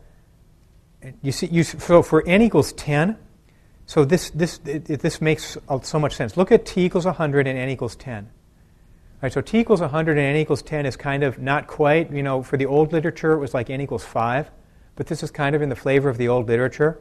And maximum likelihood is doing better than principal components. And in fact, maximum likelihood is doing better than two-step. But as you start going to infinity, or getting bigger, principal components is doing just fine. And they have other simulation results, and they have sort of the same flavor in their other simulation results. So I take that as evidence that, the ML is clearly giving some improvements. There's no question about that for the small ones. It certainly is never hurting anywhere. On the other hand, the actual gains when you have a large number of series seem to be modest in these simulations. And that, this is just a simulation, so it could be more substantial in other simulations. Okay, so Bovan and Ning have also some simulation evidence comparing principal components to generalized principal components. And so I have a table of results. And so the columns to compare is this. I don't know what this column here. So I looked in their paper, and this is the column for principal components with an unrestricted regression divided by an autoregression as a benchmark, and this is generalized principal components using this is the particular covariance matrix scheme they're using is just the weighted least squares version, the heteroscedasticity version. And if you compare these columns, so at one step, let's look at 4 steps ahead. In this simulation, that's a calibrated one off of real data. 0.64 means that you're doing much better relative to an autoregression by using this particular procedure. You're getting improvements for about 40%, 35%. And if you use generalized principal components, it's 0.67. If you use regular principal components, it's 0.64 for income, personal income. It's 0.69 versus 0.69 for MSMTQ, which must mean something. It's 0.69 to 0.7. I should know what that is. Manufacturing and trade sales. LP-NAG is non-agricultural employment, and you get just a tiny improvement by using principal components. If you look at this, here's a case where using regular principal components at the 6-month horizon for personal income isn't as good as using the generalized principal components. Basically, there's no difference. Okay, so in their simulation, you can split hairs and maybe look at second decimals or third decimals, but basically there's no difference. Okay.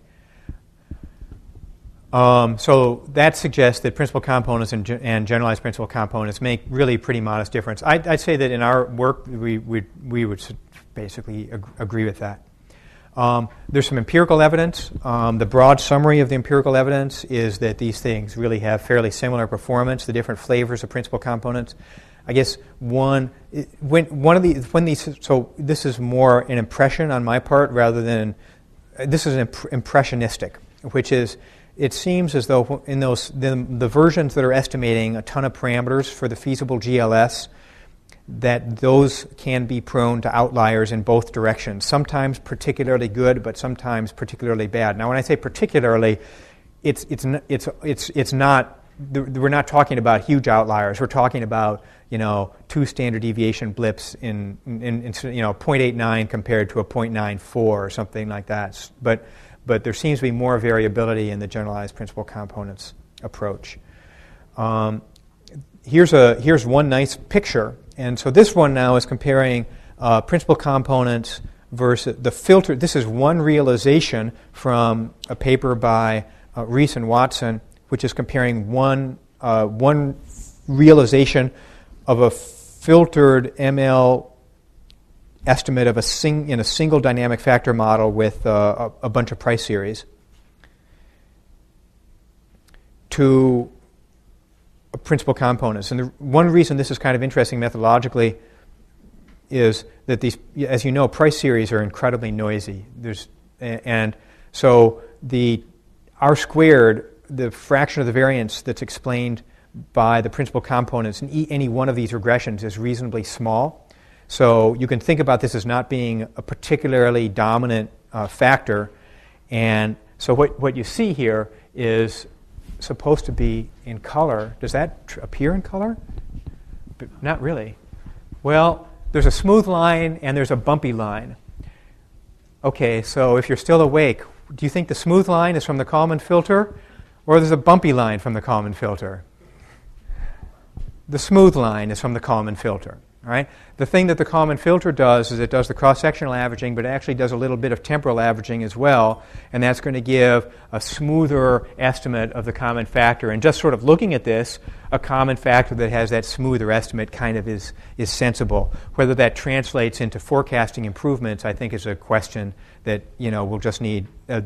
We broadly defined need a little bit more experience on, but it certainly, in this example, looks quite promising to be giving improvements. Okay, so this is a good place to break.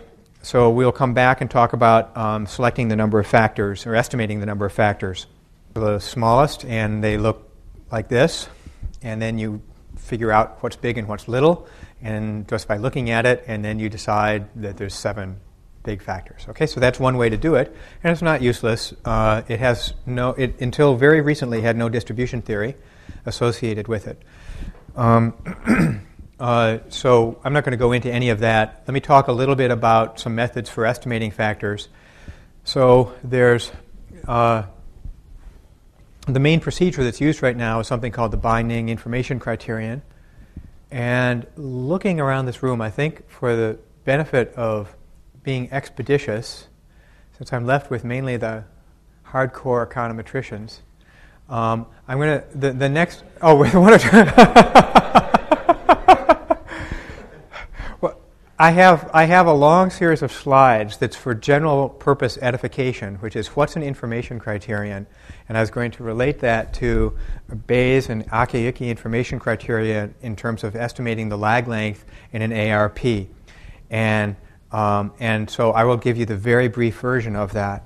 An information criterion, so suppose you don't know P. You want to run an autoregression, and so here's the game we're playing. So the game we're playing is that you know it's an autoregression, you know it has finite order, the order is no more than a certain number, 7, and you just don't know what it is. It's less than, maybe it's 7, maybe it's 6, and you want to figure that out. And if you do sequential testing, like if you do 5% significance testing, if you go from the beginning to the end, that's a bad idea, because you could have an autoregression where the first coefficient is 0, and you never get beyond that. And you could you go from the other direction. If you're just doing hypothesis testing, you've got a type 1 and type 2 error that's going to end up not going away. So information criteria get around that and provide a way to provide a consistent estimator of P. And the way it does it is it says, I'm going to ask you to trade off. If I look at the lag length P, I'm going to provide you with an objective function. And the objective function is going to do 2 things. I'm going to say that as you increase P, you're necessarily going to improve the fit. The R squared has to go up. The sum of squared residuals has to go down. So you're necessarily going to be improving the fit, but I'm going to penalize you. And the way I'm going to penalize you is add in a penalty factor that is increasing. Actually, I drew it as a curve, but it increases linearly in these as you add P. As you add more lags. And if you then add these 2 together, there'll be a minimum, and that minimum is going to be your estimate of the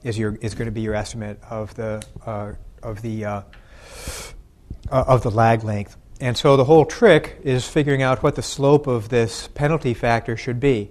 And the theory of the theory basically says that if this penalty factor goes to 0, but it goes to 0 slowly, then you're going to get a consistent estimator.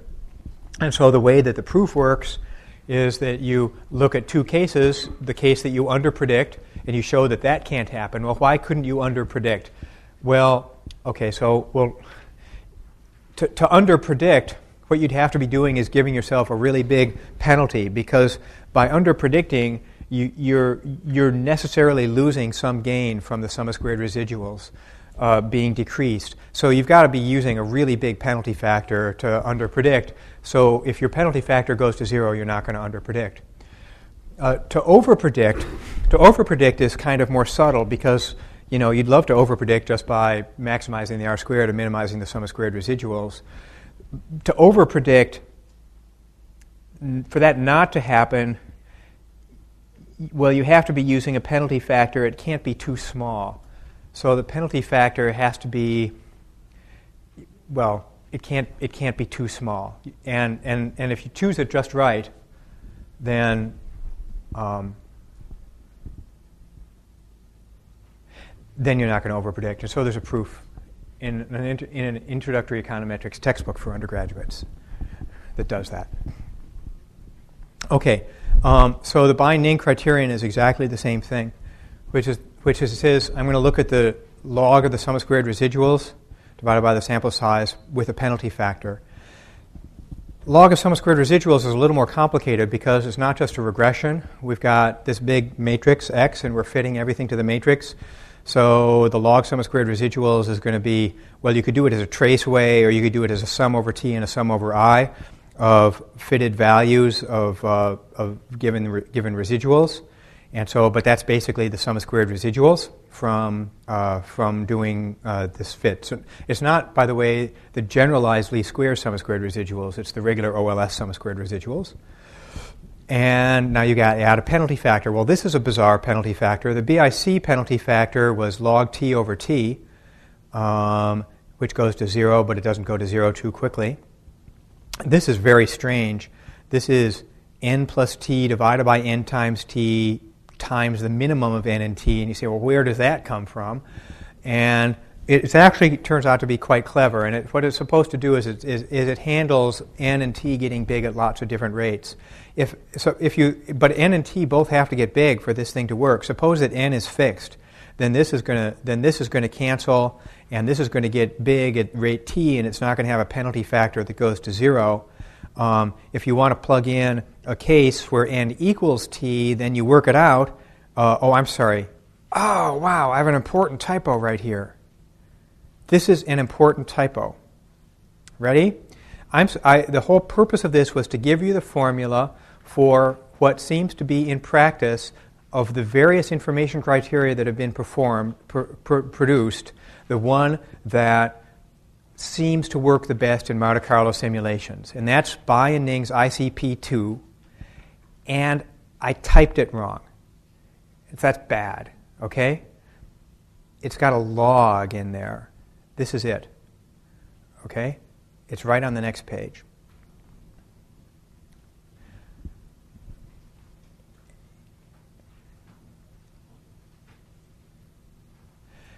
Here's the intuition for why this actually is pretty sensible. BIC works pretty well. I mean, that's the recommended procedure for an autoregression if you don't want to overestimate. AIC will give you some overestimation. Actually, AIC overestimates with finite probability asymptotically. Suppose that n equals T. Then we have 2T here, and we have T squared down here. So that's going to be 2 times T over T squared, which is 2 over T. N equals T, then the minimum of n and T is T, so it's going to be 2 log T over T. 2 log T over T. That's BIC. That's the BIC criterion.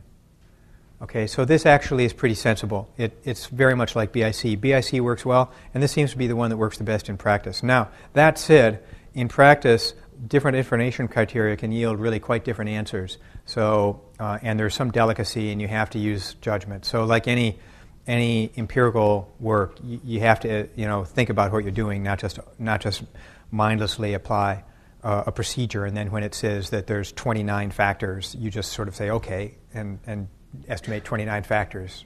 I have never seen it say 29 factors, actually. I haven't seen it say 9. Okay, which might be sensible or not.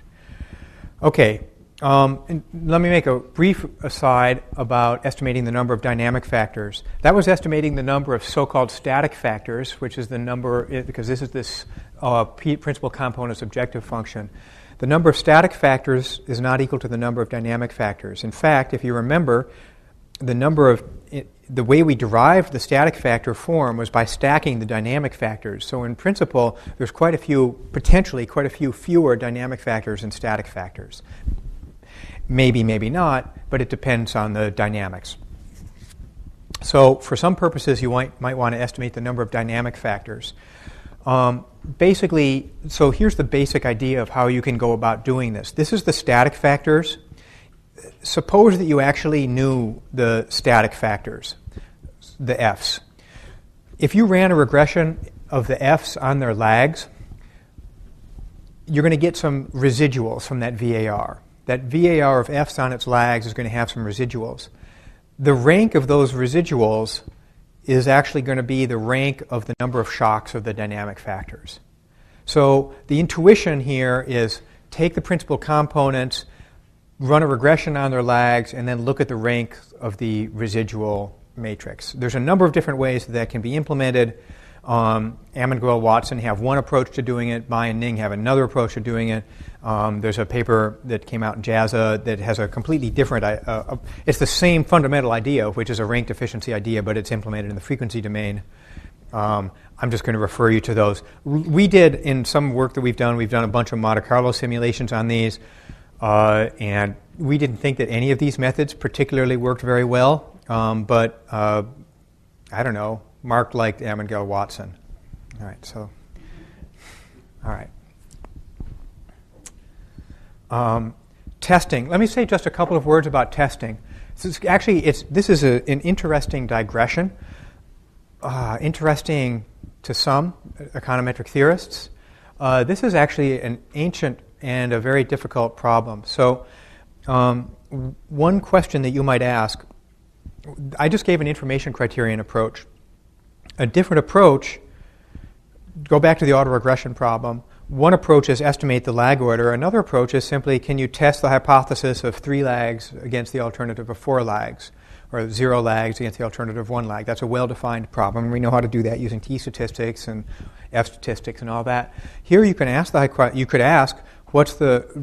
can we test the null hypothesis of no factors against the alternative of 1, or can we test the null hypothesis of 1 factor against the alternative of 2? And it turns out that's actually a really difficult problem. If the data are exactly normally, if the data are IID normal, so if the x's are IID normal, then the x prime x matrix is going to be a Wishart of degrees of freedom, a Wishart that has the dimensionality of the number of series, n by n, and of degrees of freedom that's t. So that's going to be a Wishart. If the x's are IID standard normal, then that will be a Wishart matrix. There's well-developed theory in Anderson, 1984, summarizes all of that, multivariate analysis on the distribution of eigenvalues of Wishart matrices, and so that's well understood. The trouble with that is that the assumptions that I just made, IID standard normal, is not at all of interest in the practical applications that we're looking at, and those distributions that exist are actually very delicate to that normality assumption. There's no asymptotics until very recently, and recently it turns out that something that these theoretical physicists, some theoretical thermodynamics did in 1994, Tracy and Whittam, applies. And so some guys at Stanford, Johnston, and then a student, El Karoui, were able to generalize the Tracy-Whittam distribution. What's the Tracy-Whittam distribution? The Tracy-Whittam distribution is an asymptotic distribution for the maximum eigenvalue of that Wishart. And it turns out it goes to some really bizarre limiting law called the Tracy-Whittam law. And they were able to generalize that. Recently, Onatsky has tried to apply these to the problems, Alexei Onatsky at Columbia has tried to apply these to problems of dynamic factor modeling, where we now have a much more complicated setup than just this IID Gaussian thing, where there's going to be a variety of potential correlations and so forth. And he's made a couple of important steps. And one of the steps in a paper in 2007, which is very cool, which he solved a classic problem, which is in the cross-sectional factor model, what's the distribution of the scree plot, right? And so he solved that. What's the distribution of a group of k largest eigenvalues in the classic static factor model? That still isn't quite good enough for the dynamic factor model applications. There's a paper of his that has a test. I think this test is not ready for prime time, but it's an interesting line of research, and I think it's promising. And we'll just have to see how this plays out. But it's a potential additional tool, not really ready for practitioners at this point, but it could prove to be a useful tool in addition to these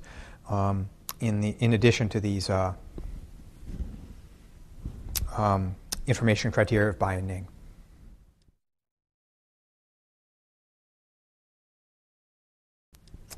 Okay. I'm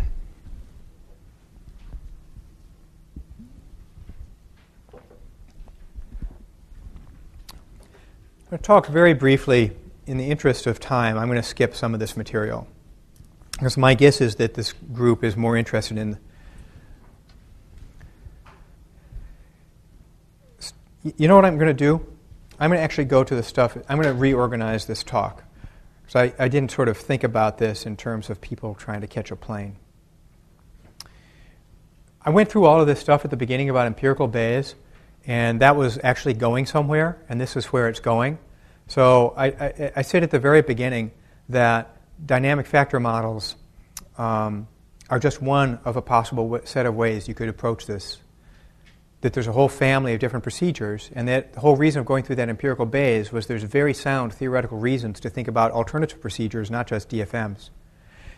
So before one just says DFMs are great and you go on your way, it really is incumbent upon everybody to look carefully at all of these alternatives that are theoretically suggested.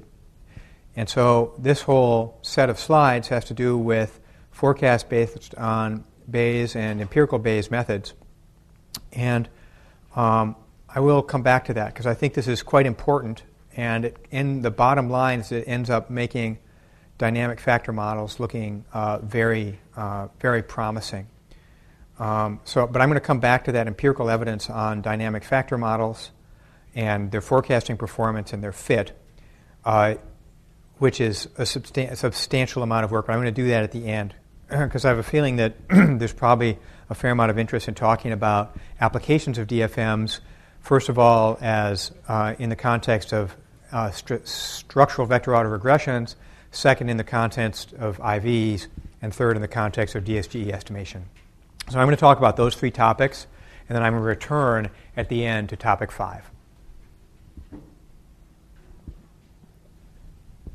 This is not exactly the logical order.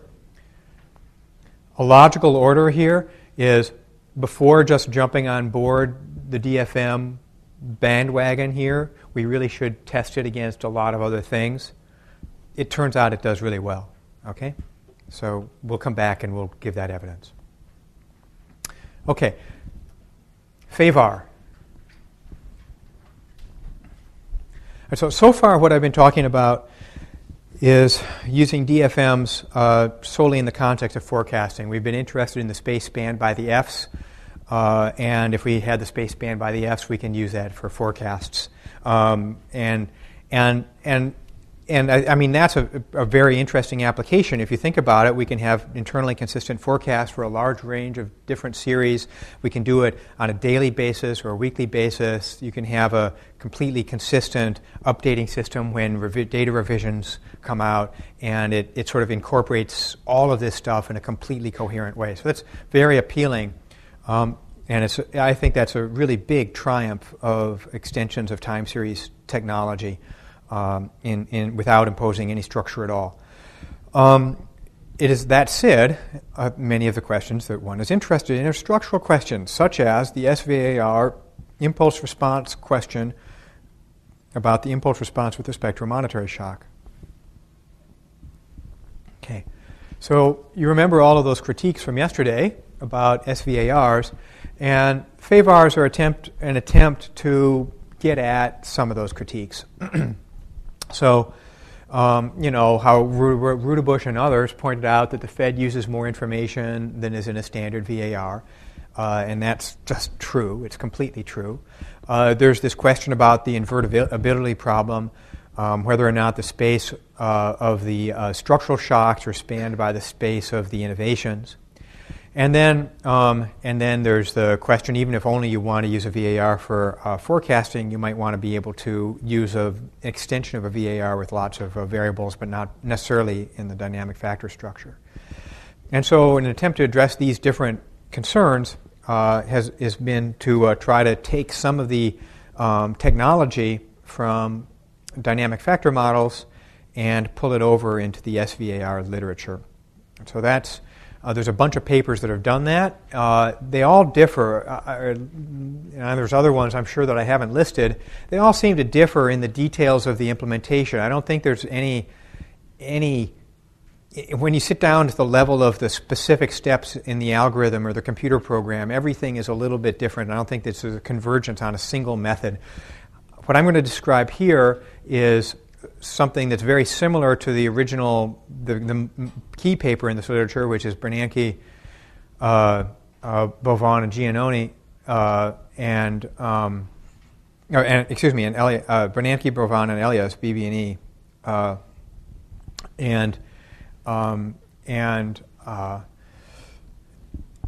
not every detail is the same in the way I'm describing it as in BBE, but this is the general idea.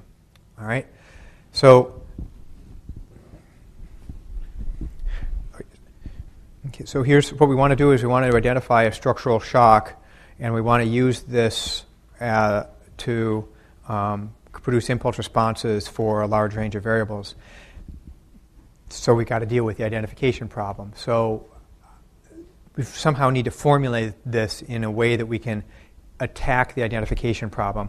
You can't just throw in the Fs as regressors.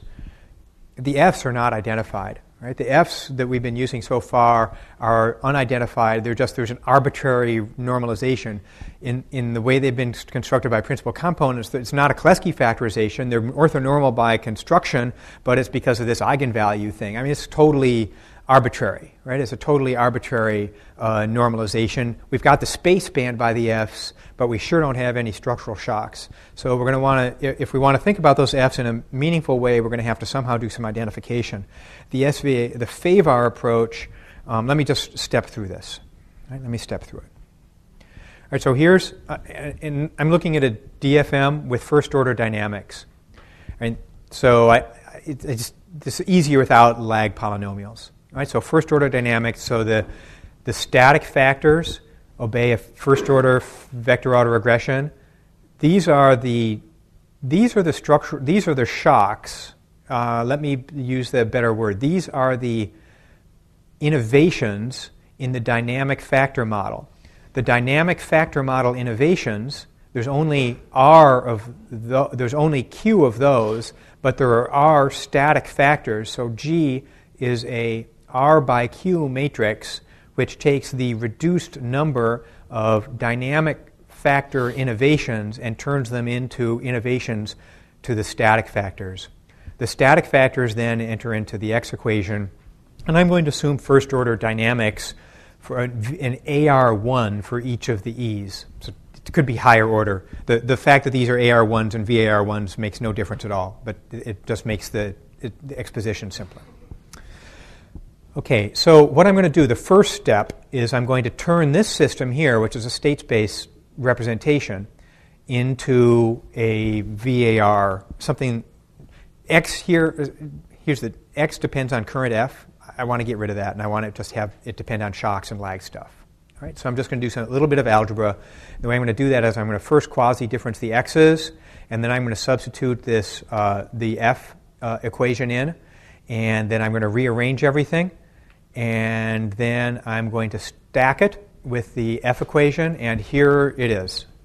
So it says that the F's depend on lag f's with this f. This first equation is just the state equation for the f's. The second equation is that x depends on lagged f's and lagged x's, and then some innovation type things. So this is the innovation. This is the innovation, the disturbance type things. This is the innovation in the factor equation, and this is an error term or a measurement error, if you will, in the x equation.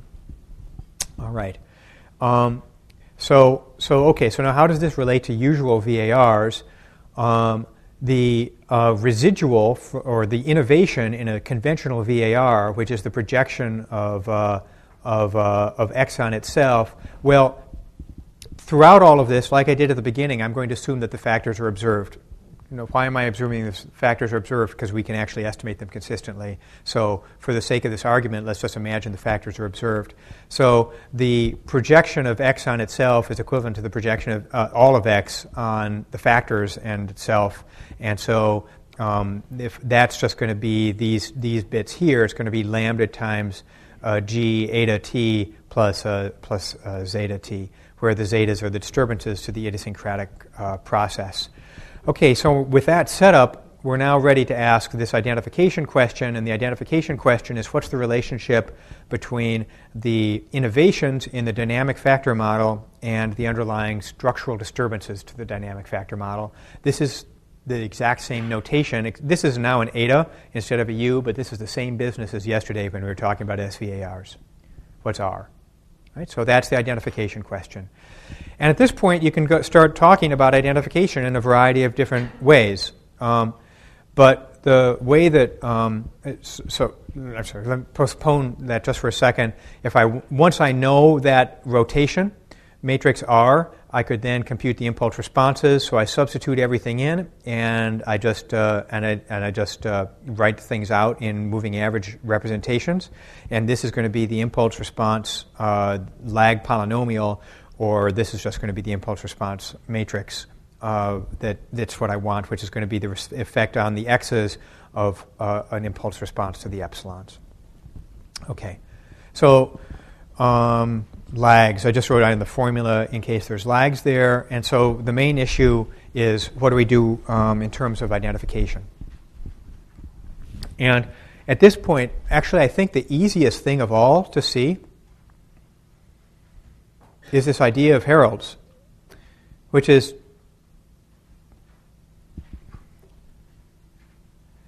I've got this system now,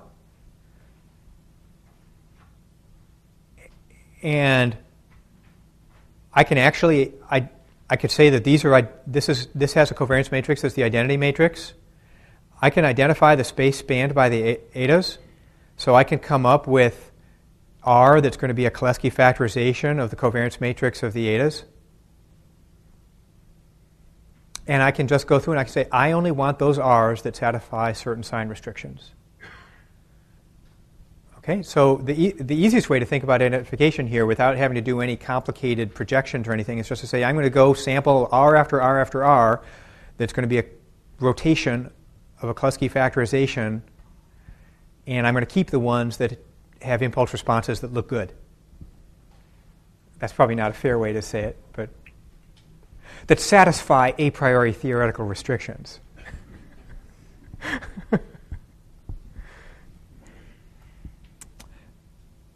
But actually, you can work through the algebra, and you can do heteroscedasticity here too if you wanted to. Now, what BBE do, I actually haven't worked through the algebra on long-run restrictions. I bet you could do that, but I haven't done that algebra. What BB and E do is they do a timing scheme, a slow, fast timing scheme, just like we set out in the handbook chapter by Cristiano, Eichenbaum, and Evans. Let me talk about that just briefly, okay? So here's the idea. This is not actually how they implement it. This is how I understand how I would implement it, which is you categorize the variables into three groups, into slow variables, a policy variable, and fast variables, and then the factors. are completely unidentified, but what you would posit is that one of the factors, you posit that one of the factors is actually a monetary policy factor. That monetary policy factor isn't necessarily observed. There's some measurement error on it. So what you'd like to know is you'd like to know the eta t of the monetary policy factor. With this fast-slow identification scheme, some of the factors are going to be loading contemporaneously on some of the factors. I'm sorry. The restriction is that the monetary policy factor does not load on the slow-moving variables.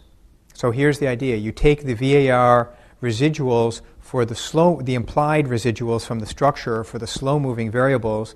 You do a reduced rank regression of those onto the space spanned by the etas. You then take, now you've got the space spanned by the etas, and space spanned by the etas and also the space spanned by the slow-moving variables. You can then use the exclusion restriction that the interest rate shock does not enter the space spanned by the slow-moving variable etas to identify the interest rate shock in a completely parallel fashion as to how you would do it in a regular timing VAR, and therefore you have the eta TR. And so you got eta TR, and then you zap it through. So that's in words. That's not exactly how they do it, but that's described in more detail in a Stock-Watson 2005 paper. Okay, and the thing is, like, you get oodles and oodles of impulse responses out. And also what's kind of interesting, and I think this is a good question, and what part of the point is that you're using a lot more information, so you should get more efficiency. And maybe that means that the fact that they have tight confidence bands here is actually correct. I mean, it's plausible that you're going to get more efficient estimation of all of these things by using a much bigger system. And you could just go on for pages and pages in terms of impulse responses because you've got so many variables in the system that you can actually tell a story about what's happening to every variable that you could want. Okay, one other important point that's, I think, quite nice about this structure is that we're used to thinking about structural vector order regressions that are exactly identified. This is way over-identified. There are a ton of exclusion restrictions because there's a ton of slow-moving variables, and we're saying that those interest rate shocks don't enter any of those slow-moving variables. So you can go through and you can see, well, does that look credible or not? I mean, you can estimate, you could put those in the regressions, you could see what the coefficients are, you can do J-tests, but you can also just see, is this a big deal or not? Do we believe these exclusion restrictions? So that's kind of a nice feature, that you could do SVARs that aren't exactly identified. So there's a lot of nice things about this, actually, very intriguing. Okay.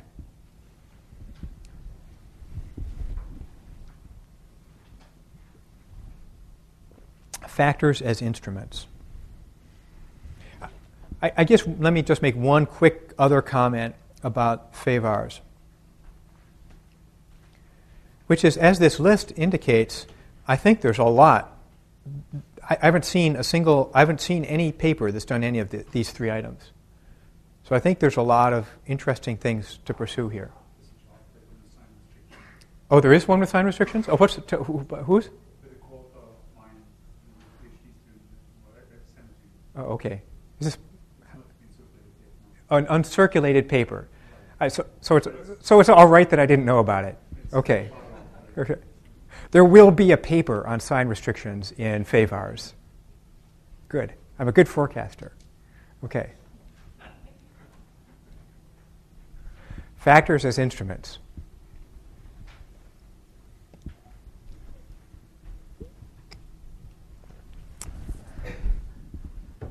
Okay. In some sense, this is all going to be just an application of theory that's already been presented. Remember, in the Stock-Watson 2002 and then refined in the Binding 2006 paper, theorems were proven that indicated that you could use the factors as regressors in forecasting equations without having to worry about a generated regressor problem. Basically, you're estimating them well enough that you could just throw them in as data. And, well, a forecasting equation sounds a lot like a first-stage regression. And so if you can do it in a forecasting equation, you ought to be able to do it in a first-stage regression. And so that's what this literature is about. This is not actually all that new an idea. So I understand that this was done like 30 or 40 years ago by the simultaneous equation folks who would have lots of instruments and they didn't know quite how to use them all, so they would compute a principal component and they would just use that as an instrument. So there's no theory or anything like that, but it's actually not new to knowledge. Certainly the proof about how this actually works is new to knowledge, but it's not exactly a new idea. One of the interesting so the whole point of this, going back to weak instruments, the whole point of this is, we're not so in some applications. Some applications, instruments are strong and GMM works great and we're happy. But in some applications, we just don't have strong instruments. And in those circumstances, there's some technology that's available for improving the quality of inference with weak instruments, but it sure is a nice idea to try to get better instruments. And so that's what this is about. Maybe this will produce better instruments, stronger instruments. The main theorem, which is in both of these papers, there's two independently written papers that were written apparently within a week of each other by Capitaneos and Marcelino and Bai and Ning. And the main theorem that they both prove is that you get first-order asymptotically equivalent results under the usual conditions with many instruments. That these are going to be, it doesn't matter whether you use the true factors or the estimated factors. And, before we were talking about the many weak instruments problem, and we were talking about many instruments, like k tends to infinity and k over t to the fourth tends to 0. We're talking about tons and tons and tons of instruments here. But the reason this isn't a many weak instruments problem and that technology and that constraint doesn't bind is that, of course, the linear combination that you're using isn't being estimated in a first-stage regression. The linear combination is being estimated through principal components, and all of the action is coming through the dynamic factor structure. And then once you've got a small number of instruments, 2 or 3 or 4, then it's just standard. It's no longer a many instrument problem. Okay, a couple of interesting notes on this. This is, I think, I can't think of an application off the top of my head for which this is a useful comment, but it's an interesting comment. So the interesting comment is that under this dynamic factor structure, any individual x might not be a valid instrument, but the principal component formed by the x's might be a valid instrument. How can that be? And the reason is if the idiosyncratic terms are correlated with the error in the equation of interest, you essentially average out the idiosyncratic terms and you're only left with the factors. So if the factors are valid instruments and the idiosyncratic and the individual ones or individual x's are not because of the idiosyncratic terms, you can get rid of that endogeneity using principal components or by this factor method. So that's an interesting point that helps you understand what's going on. I can't think of any application in which that's a useful observation, but maybe there is one. This doesn't solve this. The hope here, of course, is that this would solve the weak instrument problem, or at least it would solve it in the sense that you wouldn't have to worry about it. That may or may not be true. That might be a false hope. If it's a false hope, then if these factors are weak instruments, then you're still back in the first of my talks. DSGEs and factor models. Any questions on that?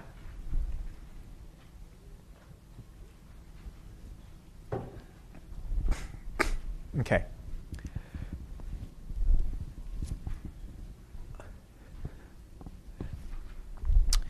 Well, when we talked about factor models yesterday, the steps were solve it for the Euler equations, log linearize, solve for the expectations, put it in state space form. And that state space form for that's, for example, that's what Sargent did. He didn't have to log linearize it. It's a quadratic, I believe, his original model, if I recall correctly. That state space form can be thought of as this. Well, this is actually a reduced form. Remember how I said these F's, you could like put in a HH inverse in here? So this, you can think about this as a reduced form. I haven't imposed any structure at all on this. There's some crazy normalization like, the principal components normalization or something like that. Well, if you impose some structure on this and you make this a structural model and maybe you impose enough normalization to identify it, let me put tildes on top of everything. So I'm going to call this a structural model.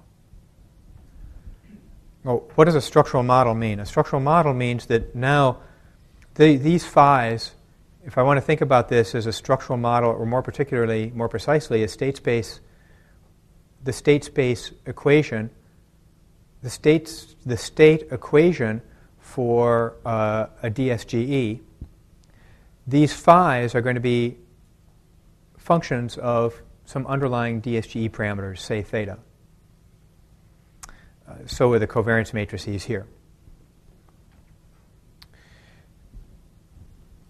These x's are going to be the things that you're going to use to estimate the DSGE. I've thrown on some measurement error. Sargent had some measurement error in his paper. He said that the statistical agencies added on measurement error. So you could do that. Or you could say, I don't like that idea, and you could zero out this term. Aside from notation, this is the model that I wrote down yesterday, right? Okay. Here's what Bovan and Giannoni did, which is really cool. Okay, what Bovan and Giannoni said is, everybody who's estimated DSGE so far has taken them far too literally. There's this thing that they call X in a DSGE. There's one X in the economy. And that one X is, I don't know, different people, somebody might think it's labor share, or somebody else might think it's output gap, or somebody else might think it's consumption growth.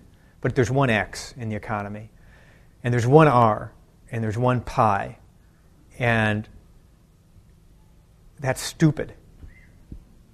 So here's what they say. They say there's a latent factor, X. I don't know. I have income and consumption. I probably shouldn't have done that. I should have, to keep this consistent with the lecture yesterday, I should have had X and pi and okay? So let's call this X. There's one thing. It's called X. It's X. It's X in those equations. Well, what's X? X is related to maybe some income growth series, or some output gaps, or some consumption series, or something like that. There's no one X that's the right X. There's a number of things that are very closely related to it, but they're just measurements that are related to it. But then there's got to be some measurement error too, because they're not the same thing. And there's one pi in the DSGE, but we know that there's a ton of different pi's in the real world. And they're all kind of related to that pi. We don't observe the DSGE pi. It's a well-defined thing. It's well-defined. It's just that it's latent. And you know, there's one R in the DSGE, and that's related to a whole bunch of things in the real world. So there's these latent variables that have multiple indicators or multiple variables that are related to them, and they're related to them in a very precise way. The way you get identification is by imposing zero restrictions in the factor loading matrix. This X only loads on certain variables, and this R or pi only loads on certain variables. This is actually, if you think about it, how many identifying restrictions do you need? It's going to go back to the same R or Q times Q minus 1 over 2. And this has got, you know, millions of zeros in it. So this is heavily over-identified. That's a good thing, right? So you can check it out. So that's what they do. So they say we've got, the way I would, so I don't know if this is good terminology or not. I call these variables that are related to, I've called these variables that are related to the unobserved factors as measurements of them, things that are like sensors. So why do I say that? It's like you've got some latent, you're measuring a wing in an airplane, and you've got a whole bunch of sensors on it that are going to give different readings of what's going on in the wing of the airplane.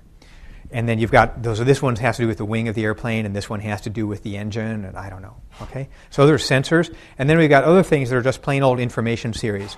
Well, what is an information series? An information series is something that might actually be based on expected future values of the Fs. Well, we can think of objects that are going to be based on expected future values of the Fs, like the stock returns. So if the stock market moves, it's responding to expectations, or at least one imagines, that's responding to expectations of things that might be happening in the future. If the only things in the world that could happen are Fs, that means it's responding to expectations of future Fs.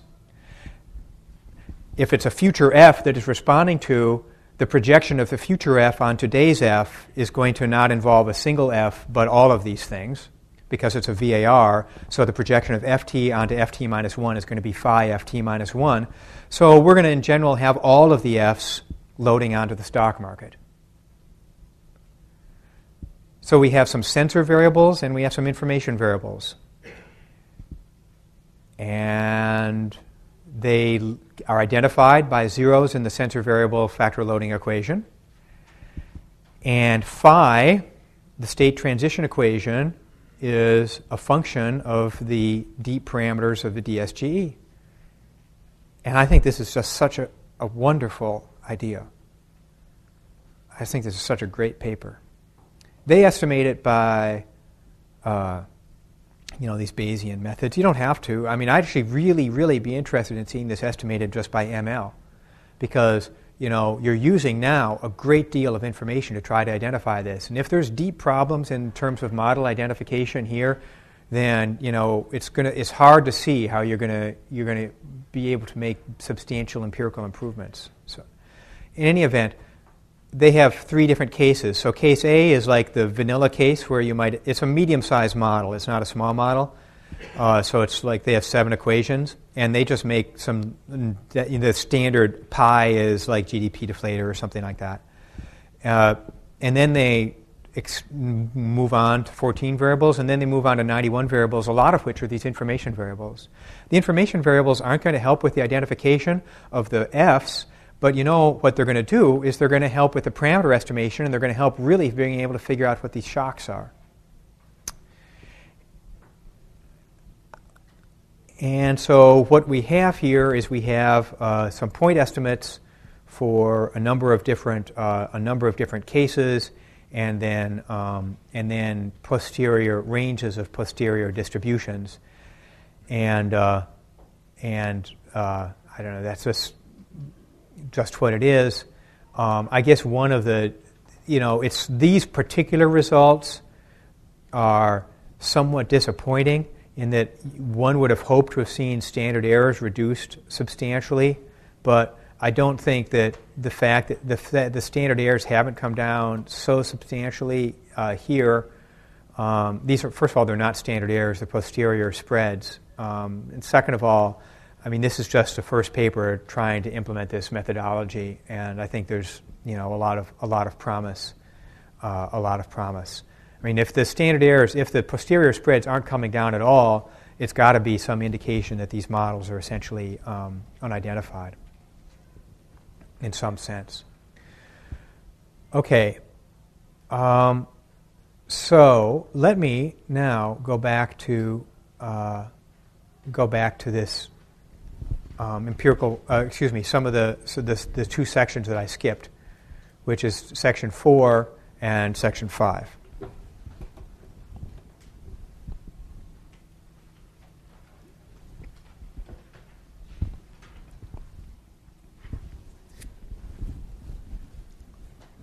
Okay, so far everything we've been talking about in terms of concrete empirical stuff has been dynamic factor models, and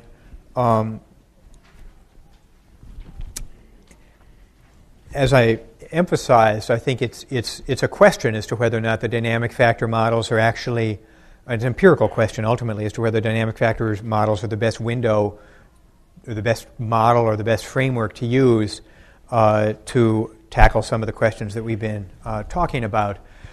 So what that means, it's incumbent to compare dynamic factor models to other things. So there's a number of ways to ask this. You can ask the question, you can ask, in terms of empirical assessment, you can talk about forecasting, you can talk about in-sample measures of fit, you can talk about other diagnostics. Right now I'm just going to focus on alternative forecasting methods, and then we'll come back more generally to measures of fit. Okay. So the forecasting problem that we're going to talk about is the one where we have a large number of predictors, and we're going to look at the projection of y on these orthonormal predictors. These orthonormal predictors that we're going to focus on are going to be the principal components in the empirical application, and this is the problem that we studied in terms of the Bayes and empirical Bayes estimation problem. So the frequentist problem, if you recall, was to find the estimator that minimizes the frequentist risk. Through that series of calculations, the frequentist risk is equal to the Bayes risk with the some g sub n, with the actual empirical CDF of the D's. The empirical Bayes estimator, one way to think about the empirical Bayes estimator is that you try g after g after g, prior after prior after prior, and then eventually you find one that does a good job forecasting. That's actually not how it's implemented, of course, but that's the general idea. And so the theorem is that you do that again and again and again, and eventually the g that you settle on is going to be g sub n, and by empirical Bayes you will have solved the frequentist problem. Okay, so we're going to look at empirical Bayes estimators, and I'm also going to introduce, as a general matter, a number of other estimators that have been developed in the statistical literature. And again, so I think the reason I went through all of this, you know, if you saw the macro seminar and it said, the title was Bayesian model averaging, bagging, lasso, and hard thresholding forecasts of macroeconomic activity, most of you would skip the seminar. Okay?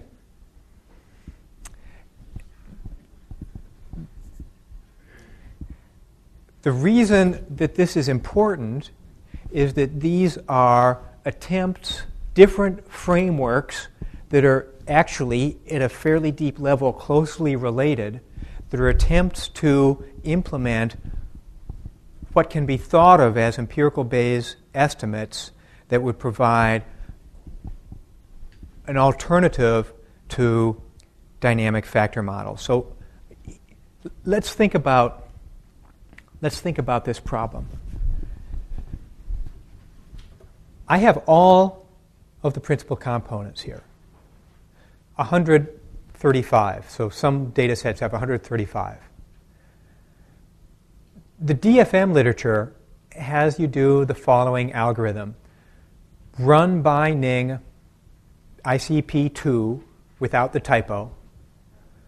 Choose R according to by Ning.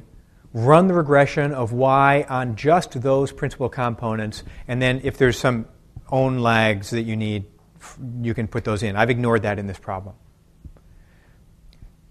That says that the DFM literature says we're going to impose the restriction that delta 5 through delta 135 equals 0.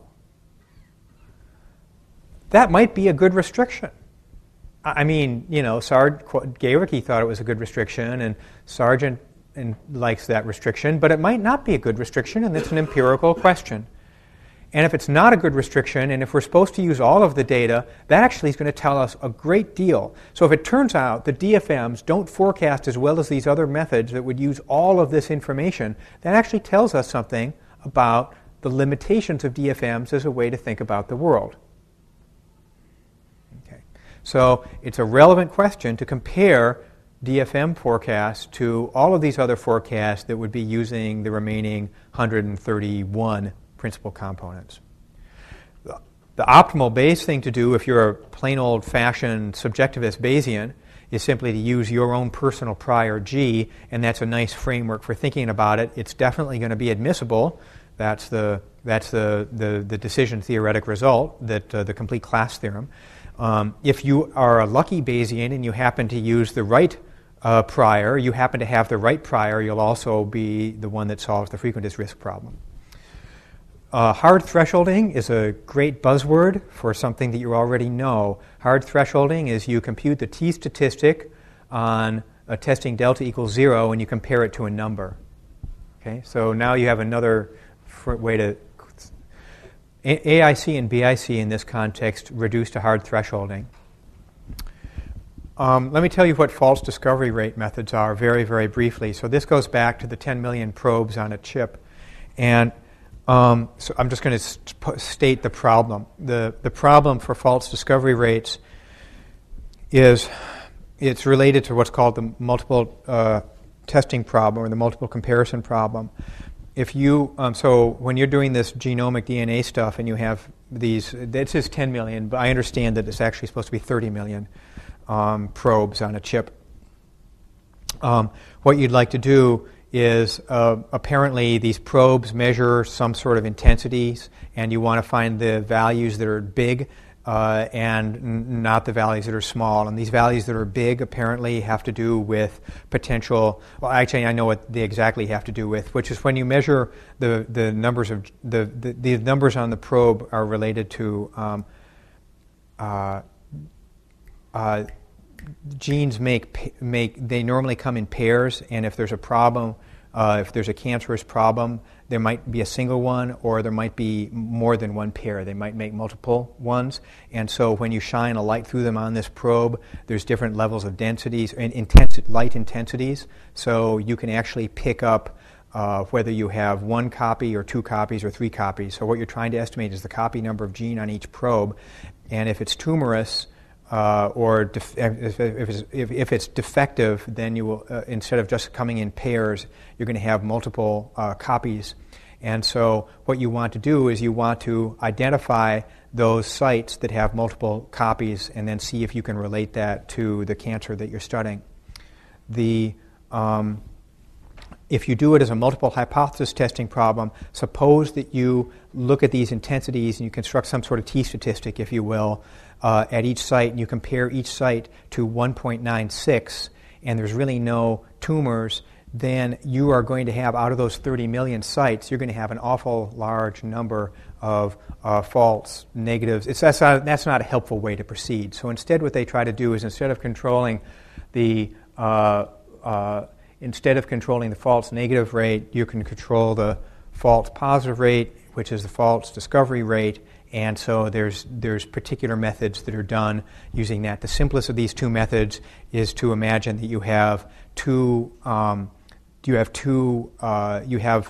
either the right number of gene copies, or you have like 3 gene copies, and then you're going to try to distinguish between those two, and it's going to be some mixture distribution. And not surprisingly, that mixture distribution, the decision about whether you would decide this is going to be a bad one, that is with 3 gene copies, is a Bayes rule type calculation.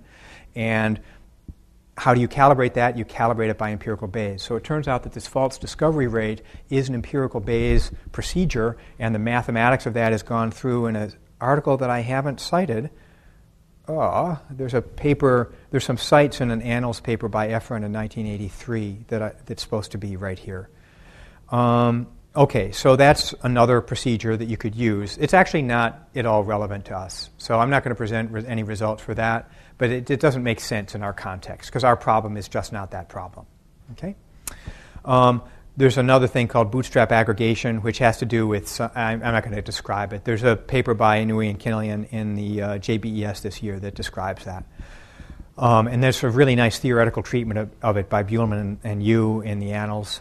And that is not an empirical Bayes method, but it could, as I'll show you, it can turn into an empirical Bayes method by a suitable calibration of a tuning parameter. Here's BMA, Bayesian model averaging. So this is an explicit Bayesian procedure. Bayesian model averaging was actually invented by Ed Leamer, I guess. That's the credit that I usually see. And the other reference that's often given is Bates and Granger, because it turns out it's very closely related to model combination or forecast combination. There was sort of a Bayesian model averaging. It was basically a backwater for many years where nothing happened, and then these guys invented these MCMC methods, and they could suddenly solve really hard problems. So it's been an area that's received a great deal of attention in the last decade or so. And there's a few applications to it in economics. I'm not really convinced that these are very interesting, the Fernandez-Lay and Steele applications, but the technology is good. The Coop-and-Potter application is a forecasting application along the lines of what we're talking about now. So the basic idea is that there's a lot of, you're trying to do a regression, and so here's the setup. You're trying to do a regression, and you've got 135 regressors, and you conjecture that maybe there's a true model, and the true model has regressor 2, 17, and 100, but you don't know what it is. Okay, so how are you going to come up with a procedure that's going to take into the possibility that there's a number of different models that you could be using, and some of these models are going to be better than others? Well, better than others means that they probably will have some higher posterior probability. So what a Bayesian model averaging procedure does is, in principle, it estimates all possible models, which is 135 choose 1 plus 135 choose 2 plus 135 choose 3, and so forth. So it's quite a few models. So in principle, it estimates all possible models, and then for each one, it evaluates posterior likelihood that it's true, and then you take the forecast from each one and you weight those forecasts by the posterior probability, and then that's going to give you your forecast. So that's the basic idea. You can see why when it's 135 choose 1 plus 135 choose 2 plus 135 choose 3, why it was a backwater for many years, and then when these computational guys got into it, they thought this was really fun. All right? So the computation about this is, how do you sample models? Because you can't possibly go to every model, but can you come up with clever ways to sample all these different models? And they have something called MC cubed or something like that. Okay. So here's the BMA idea, which is that you would take this thing called the predictive density is the density of y given the past data. So in this jargon, it's yt plus 1 given everything that you know up to today, and you're going to average that over all the different models. So you look at the predictive density for model K, and then you say, what's my posterior probability that model K is correct, given that, what's the posterior probability that I assign to model K given the past data? And so then the next step is you've got to figure out what this posterior probability of model K given the past data is, and that's just going to be figured out by Bayes' rule, and given a prior probability of the model. So given that the model is true, you then need to figure out what the probability of the data is given the model is true. And for that, we're going to have to do another Bayesian step. So the basic idea is, for a given model, we have a prior on the parameters, and then you have probabilities over models. And so that's the setup. It's something that is computationally quite tedious and interesting to those who find that interesting. I guess that's a tautology. It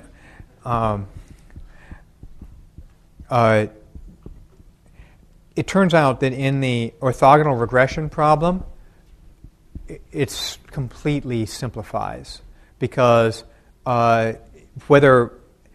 all the regressors are correlated, then whether variables 1, 2, and 3 are in the model, that actually makes a difference whether you would add 4. That's going to change the correlation structure. But if everybody's uncorrelated, then all of that breaks up, so you can just look at one variable at a time. So it turns out that you just get this huge simplification if you have orthogonal regressors, and those formulas are given in some papers in the statistics literature, which are cited in the literature survey. And then each variable, then the model is quite simple. Each variable is either in the model or out of the model with a coin flip. And then if it's in the model, you have a posterior probability, you have a prior probability on the coefficients. So and then what happens is that you get an explicit expression for this weighted average, and you get an explicit expression for the forecast. Now, one reason that if you read these surveys in BMA, they the survey always has to start with some history thing, and they often go back to Bates and Granger, because Bates and Granger, this is Bates and Granger. If you think about it, it says I've got a forecast. Mark talked about this, where I'm doing forecast pooling, and I've got a forecast from my guy at Citibank, and I've got a forecast from the person at Bear Stearns. I was at a conference last in June, where the guy was the guy was chief economist for Bear Stearns, which I thought was terrific. It was actually there was a name tag which was printed up before Bear Stearns croaked. Anyway, you get these guys' forecasts, and then you average them together, and you average them together based on how good you think they are, and how good you think they are using the optimal. Well, using the Bates-Granger weights is going to be based on their sum-squared forecasting performance. And if you work through all of the BMA algebra, in the case of orthogonal regressors, that's exactly the explicit expression that you get, which is that you get, it's not the Bates-Granger expression, but it's very close to the Bates-Granger expression, where you penalize people who have bad sum-squared forecast errors and give more weight to people who have good forecast errors. So it's very closely related to that.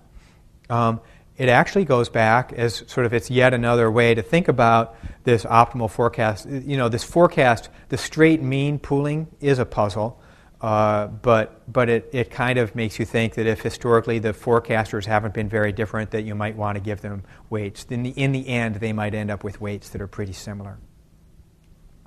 Okay. This Bayesian model averaging depends on parameters of priors, but you will not be surprised to hear me say that those parameters then could be estimated. So those hyperparameters can be estimated, and this Bayes procedure can be turned into empirical Bayes. I just mentioned as a digression that all of these procedures have shrinkage representations. Remember, we started talking about the failure of OLS as being a consequence of in first principles, the failure of OLS being the inadmissibility of OLS and the fact that one could construct a shrinkage estimator, a James Stein estimator, that dominated OLS. And all of these that I've just talked about have interpretations as shrinkage estimators. To be precise, we can write the forecast of Y as the product of the ith predictor times the OLS coefficient times a function that's a function solely of the t-statistic. And this function is a function that goes between 0 and 1, at least in all of the cases we've looked at. In all of the cases I listed, they go between 0 and 1. And so what that means is you're basically shrinking this coefficient to 0. So they're all shrinkage estimators where you're shrinking the coefficient to 0, but that makes sense. Okay. And it also makes sense from Bayesian perspective. Remember, you've got these D's that are small, so you're going to be doing some Bayesian shrinkage. All right. Let's just give some formulas for what these shrinkage things are. All right. So finally on the list, there is one large dimensional method which which doesn't fit in this, and that's because it's a multiple equation method. Using large VARs. And so there's one paper that looks at using really large VARs with strong priors. And my understanding is that this is my reading of the paper, the results were presented for a variety of hyperparameters for the priors, and the hyperparameters that seemed to work the best were the ones that were used. And that sounds to me like one interpretation of empirical Bayes. Is that a fair assessment? I don't think you used the term empirical Bayes in there, but that's essentially what you did. Yeah. Okay. All right, so how do these perform? So this is really the test, and at this point, there's an enormous literature with empirical evidence on dynamic factor models. And I'm not going to pretend to give a comprehensive survey of every paper in that literature. And so what I'm going to say is a distillation of a lot of different results. There have been papers that have, as a first cut, looked at how well the dynamic factor models describe the data in terms of R-squareds and stuff like that. A second cut is testing some of the over-identifying restrictions implied by a dynamic factor model. I think if I remember one calculation, if you have 135 variables and you think about a VAR with 135 variables, there are something like 240,000 over-identifying restrictions implied by a DFM. So that gives you a fair number of things you could take a look at. There's also, most of the literature is focused on forecasting performance and assessment through that, and I think that that's a natural thing to do, and it's important. There's a survey by Eichmeyer and Ziegler, which is now a couple years old, but it has a pretty good bibliography in it. There's a meta-analysis in it, too. I do not think this is a very useful meta-analysis, so I'm just going to make one small digression on the Eichmeyer-Ziegler meta-analysis. They use as the unit of observation a relative mean squared error, which from tables of results in these papers. A relative mean squared error is the performance of a particular forecasting method, a principal components method, for example, divided by some benchmark. The problem is that different papers use different benchmarks, and the meta-analysis takes those as data and then tries to understand the variation in these relative mean squared errors as a function of a variety of different features. But since the denominator in these relative mean squared errors isn't the same from paper to paper, I think that that's a really problematic exercise. It's a valiant thing to do, but I have some questions about that particular. I think it's very hard. I'm not sure that. I think meta-analyses are valiant efforts. They're fairly controversial for the sorts of reasons that it's difficult to combine studies in a formal way. Okay, so let me make a couple of comments. I'm going to go through a list of things. First of all, with data selection, as a practical matter, there isn't a lot of talk about data selection in the papers, but of course in practice that's an important thing to do. I think that when you're actually formulating and estimating a DFM, you have to bear in mind that the factors that you get out are going to depend upon the variables that you put in. If you put in entirely output series, you're going to get out output factors. You put in entirely price series, you're going to get out price factors. It depends what your application is, but you have to, if you want to have a broad swath of economic factors, if you want your factors to reflect a lot of different economic features, you have to have a large number of varied different things. I think one of the issues, one of the critiques of these papers that find a very small number of dynamic factors is that potentially or arguably the data that they're using are heavily dominated by just real activity variables. So I've talked about comparison among the different factor estimation methods. I don't think that there's a great deal of evidence suggesting that one is better than the other. If I had to recommend one right now in terms of a combination of convenience and efficiency, I guess it would probably be principal components followed by the two-step ML. So that still requires you to write down the state space representation and pass it through the filter. But that does give you a lot of flexibility in terms of doing things in real time and working with messy data. There's been a number of papers that have been compared many predictor forecasting methods. I've listed a few of them here, and there are some other ones. My overall impression from those is that, by and large, these dynamic factor models come out looking extremely good. There's little evidence that any other alternative prediction method among these many predictor methods works better than the dynamic factor models, and most of them tend to work worse, some by a fair margin. So I'm going to show you just one set of results, which are results from a paper of Mark and myself, but I think they're representative and typical and give you a flavor of what's going on. And those results are this is using these different shrinkage factors, and this is a mechanism for comparing a large number of different alternative procedures. Remember how I said that those things like bagging and BMA and all those things that you wouldn't go to the seminar for all turn out to have these shrinkage representations. And that means that the performance of these different procedures can all be compared just by looking at that shrinkage function. And these are just different shrinkage functions for different procedures. BIC is a hard thresholding. So for the data set we have, ln(t) over t happens to be 2 point whatever this is, 2.4. So if the t statistic is less than 2.4, you don't use it, and if it's greater than 2.4, you do use it. So that's a hard threshold, an L hard thresholding function. These other things have more S shapes. This thing here is for bagging, which I'd never described, so it's hard to understand what in the world this is, except it turns out that bagging has this psi function, this shrinkage function, so that if the t statistic is 1, that coefficient does enter the regression, but the coefficient is shrunk to 0 with a weight of about 0.4. Here's a green one, which is BMA, and actually this green one is an important one. This green one is empirical Bayes. So there are 2 parameters to this family of priors. It's a probability p that a variable is in the model, and then there's something called a G prior tuning parameter. And so those 2 priors are estimated by empirical Bayes, and the empirical Bayes estimator says that if your t statistic is 2, you basically are getting very little weight. And to get a lot of weight, you've got to have a t statistic that's out in the 4 or so range. So it's actually being pretty tight in terms of how it's discriminating about what variables that it puts in the model.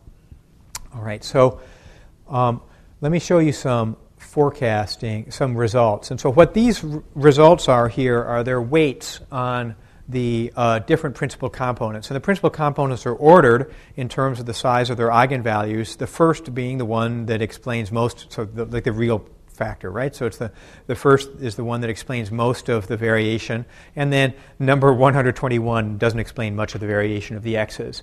The forecasting methods here are really not paying any attention. Remember how I said that the estimators are equivariant, permutation equivariant? What that means is that these forecasting methods, every one of these forecasting methods does not look at the index I. All right? It does not depend on I. There's no forecasting method that says, oh, it's the second principal component, I'm going to give it a break. Right? Bagging one works really terribly, and it works really bad, and the BMA one works really bad. This green one is empirical Bayes, and the B empirical Bayes is supposed to work well, and it does work really well. So the green one is empirical Bayes. It works really well. What does empirical Bayes put weight on? It puts weight on the first 4 factors and 0 weight on everything else. So it doesn't know they're the first 4 factors. It just says, I'm going to do the best empirical Bayes job forecasting that I can. And it turns out that this forecast is the same as a dynamic factor model forecast. And that's for the unemployment rate. Same thing for the inflation rate. It turns out the same thing is not true for the T-bond. And actually, the T-bond rate was very difficult to forecast in this exercise, and none of the forecasts really did particularly well compared to low-dimensional systems. So it doesn't work universally, but the evidence on sort of these real and nominal variables is that, in fact, it worked. In fact, what's being pulled out is, in fact, just the first 4 principal components. So this is one take. This is not looking at any forecast relative mean squared forecast errors like Mark was talking about this morning. This is looking at something else. But what it essentially says is if you ask what there's this really profound theory they're saying will produce the optimal estimators that are going to solve this frequentist risk problem, it turns out that it says DFM. Okay.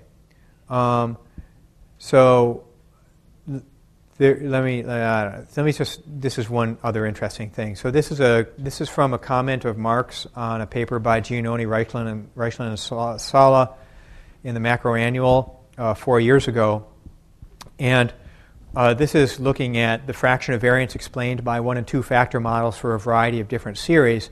And one of the things that he noticed was that this Sargent and Sims paper a long time ago used many of the same series or things closely related to the series that were used by Giannone, Reichland, and Sala. Of course, these guys used tons of series, and this is all that these guys used. But one of the things they were able to do is they were able to use they actually couldn't extract a factor because they were using these frequency domain methods, but they can compute fraction of variance explained, R-squared type measures. And what they found is that the R-squared explained by one factor was very high for some of these things. So, for industrial production, it was 94%. For layoffs, it was 83%. For new orders, it was 67%. If they increased it to two factors, the amount explained really didn't go up by very much in many of these cases. The remarkable feature that seems to be the case is that many of these results are actually still true when you look 20 years later or 30 years later and look at much, much larger data sets with many more n. You still see fractions of variance explained that are very amazingly close quantitatively to these smaller DFMs. In some cases, like the Euro guys' macroannual paper does a better job with prices. They had more prices in their system than the Sergeant Sims one did 30 years ago, which didn't have prices, only had one price. The marginal gain from going from one factor to two factors in this model was also fairly modest. So they end up concluding that the number of macro factors was very, very small. That potentially is a function of what variables were in the system.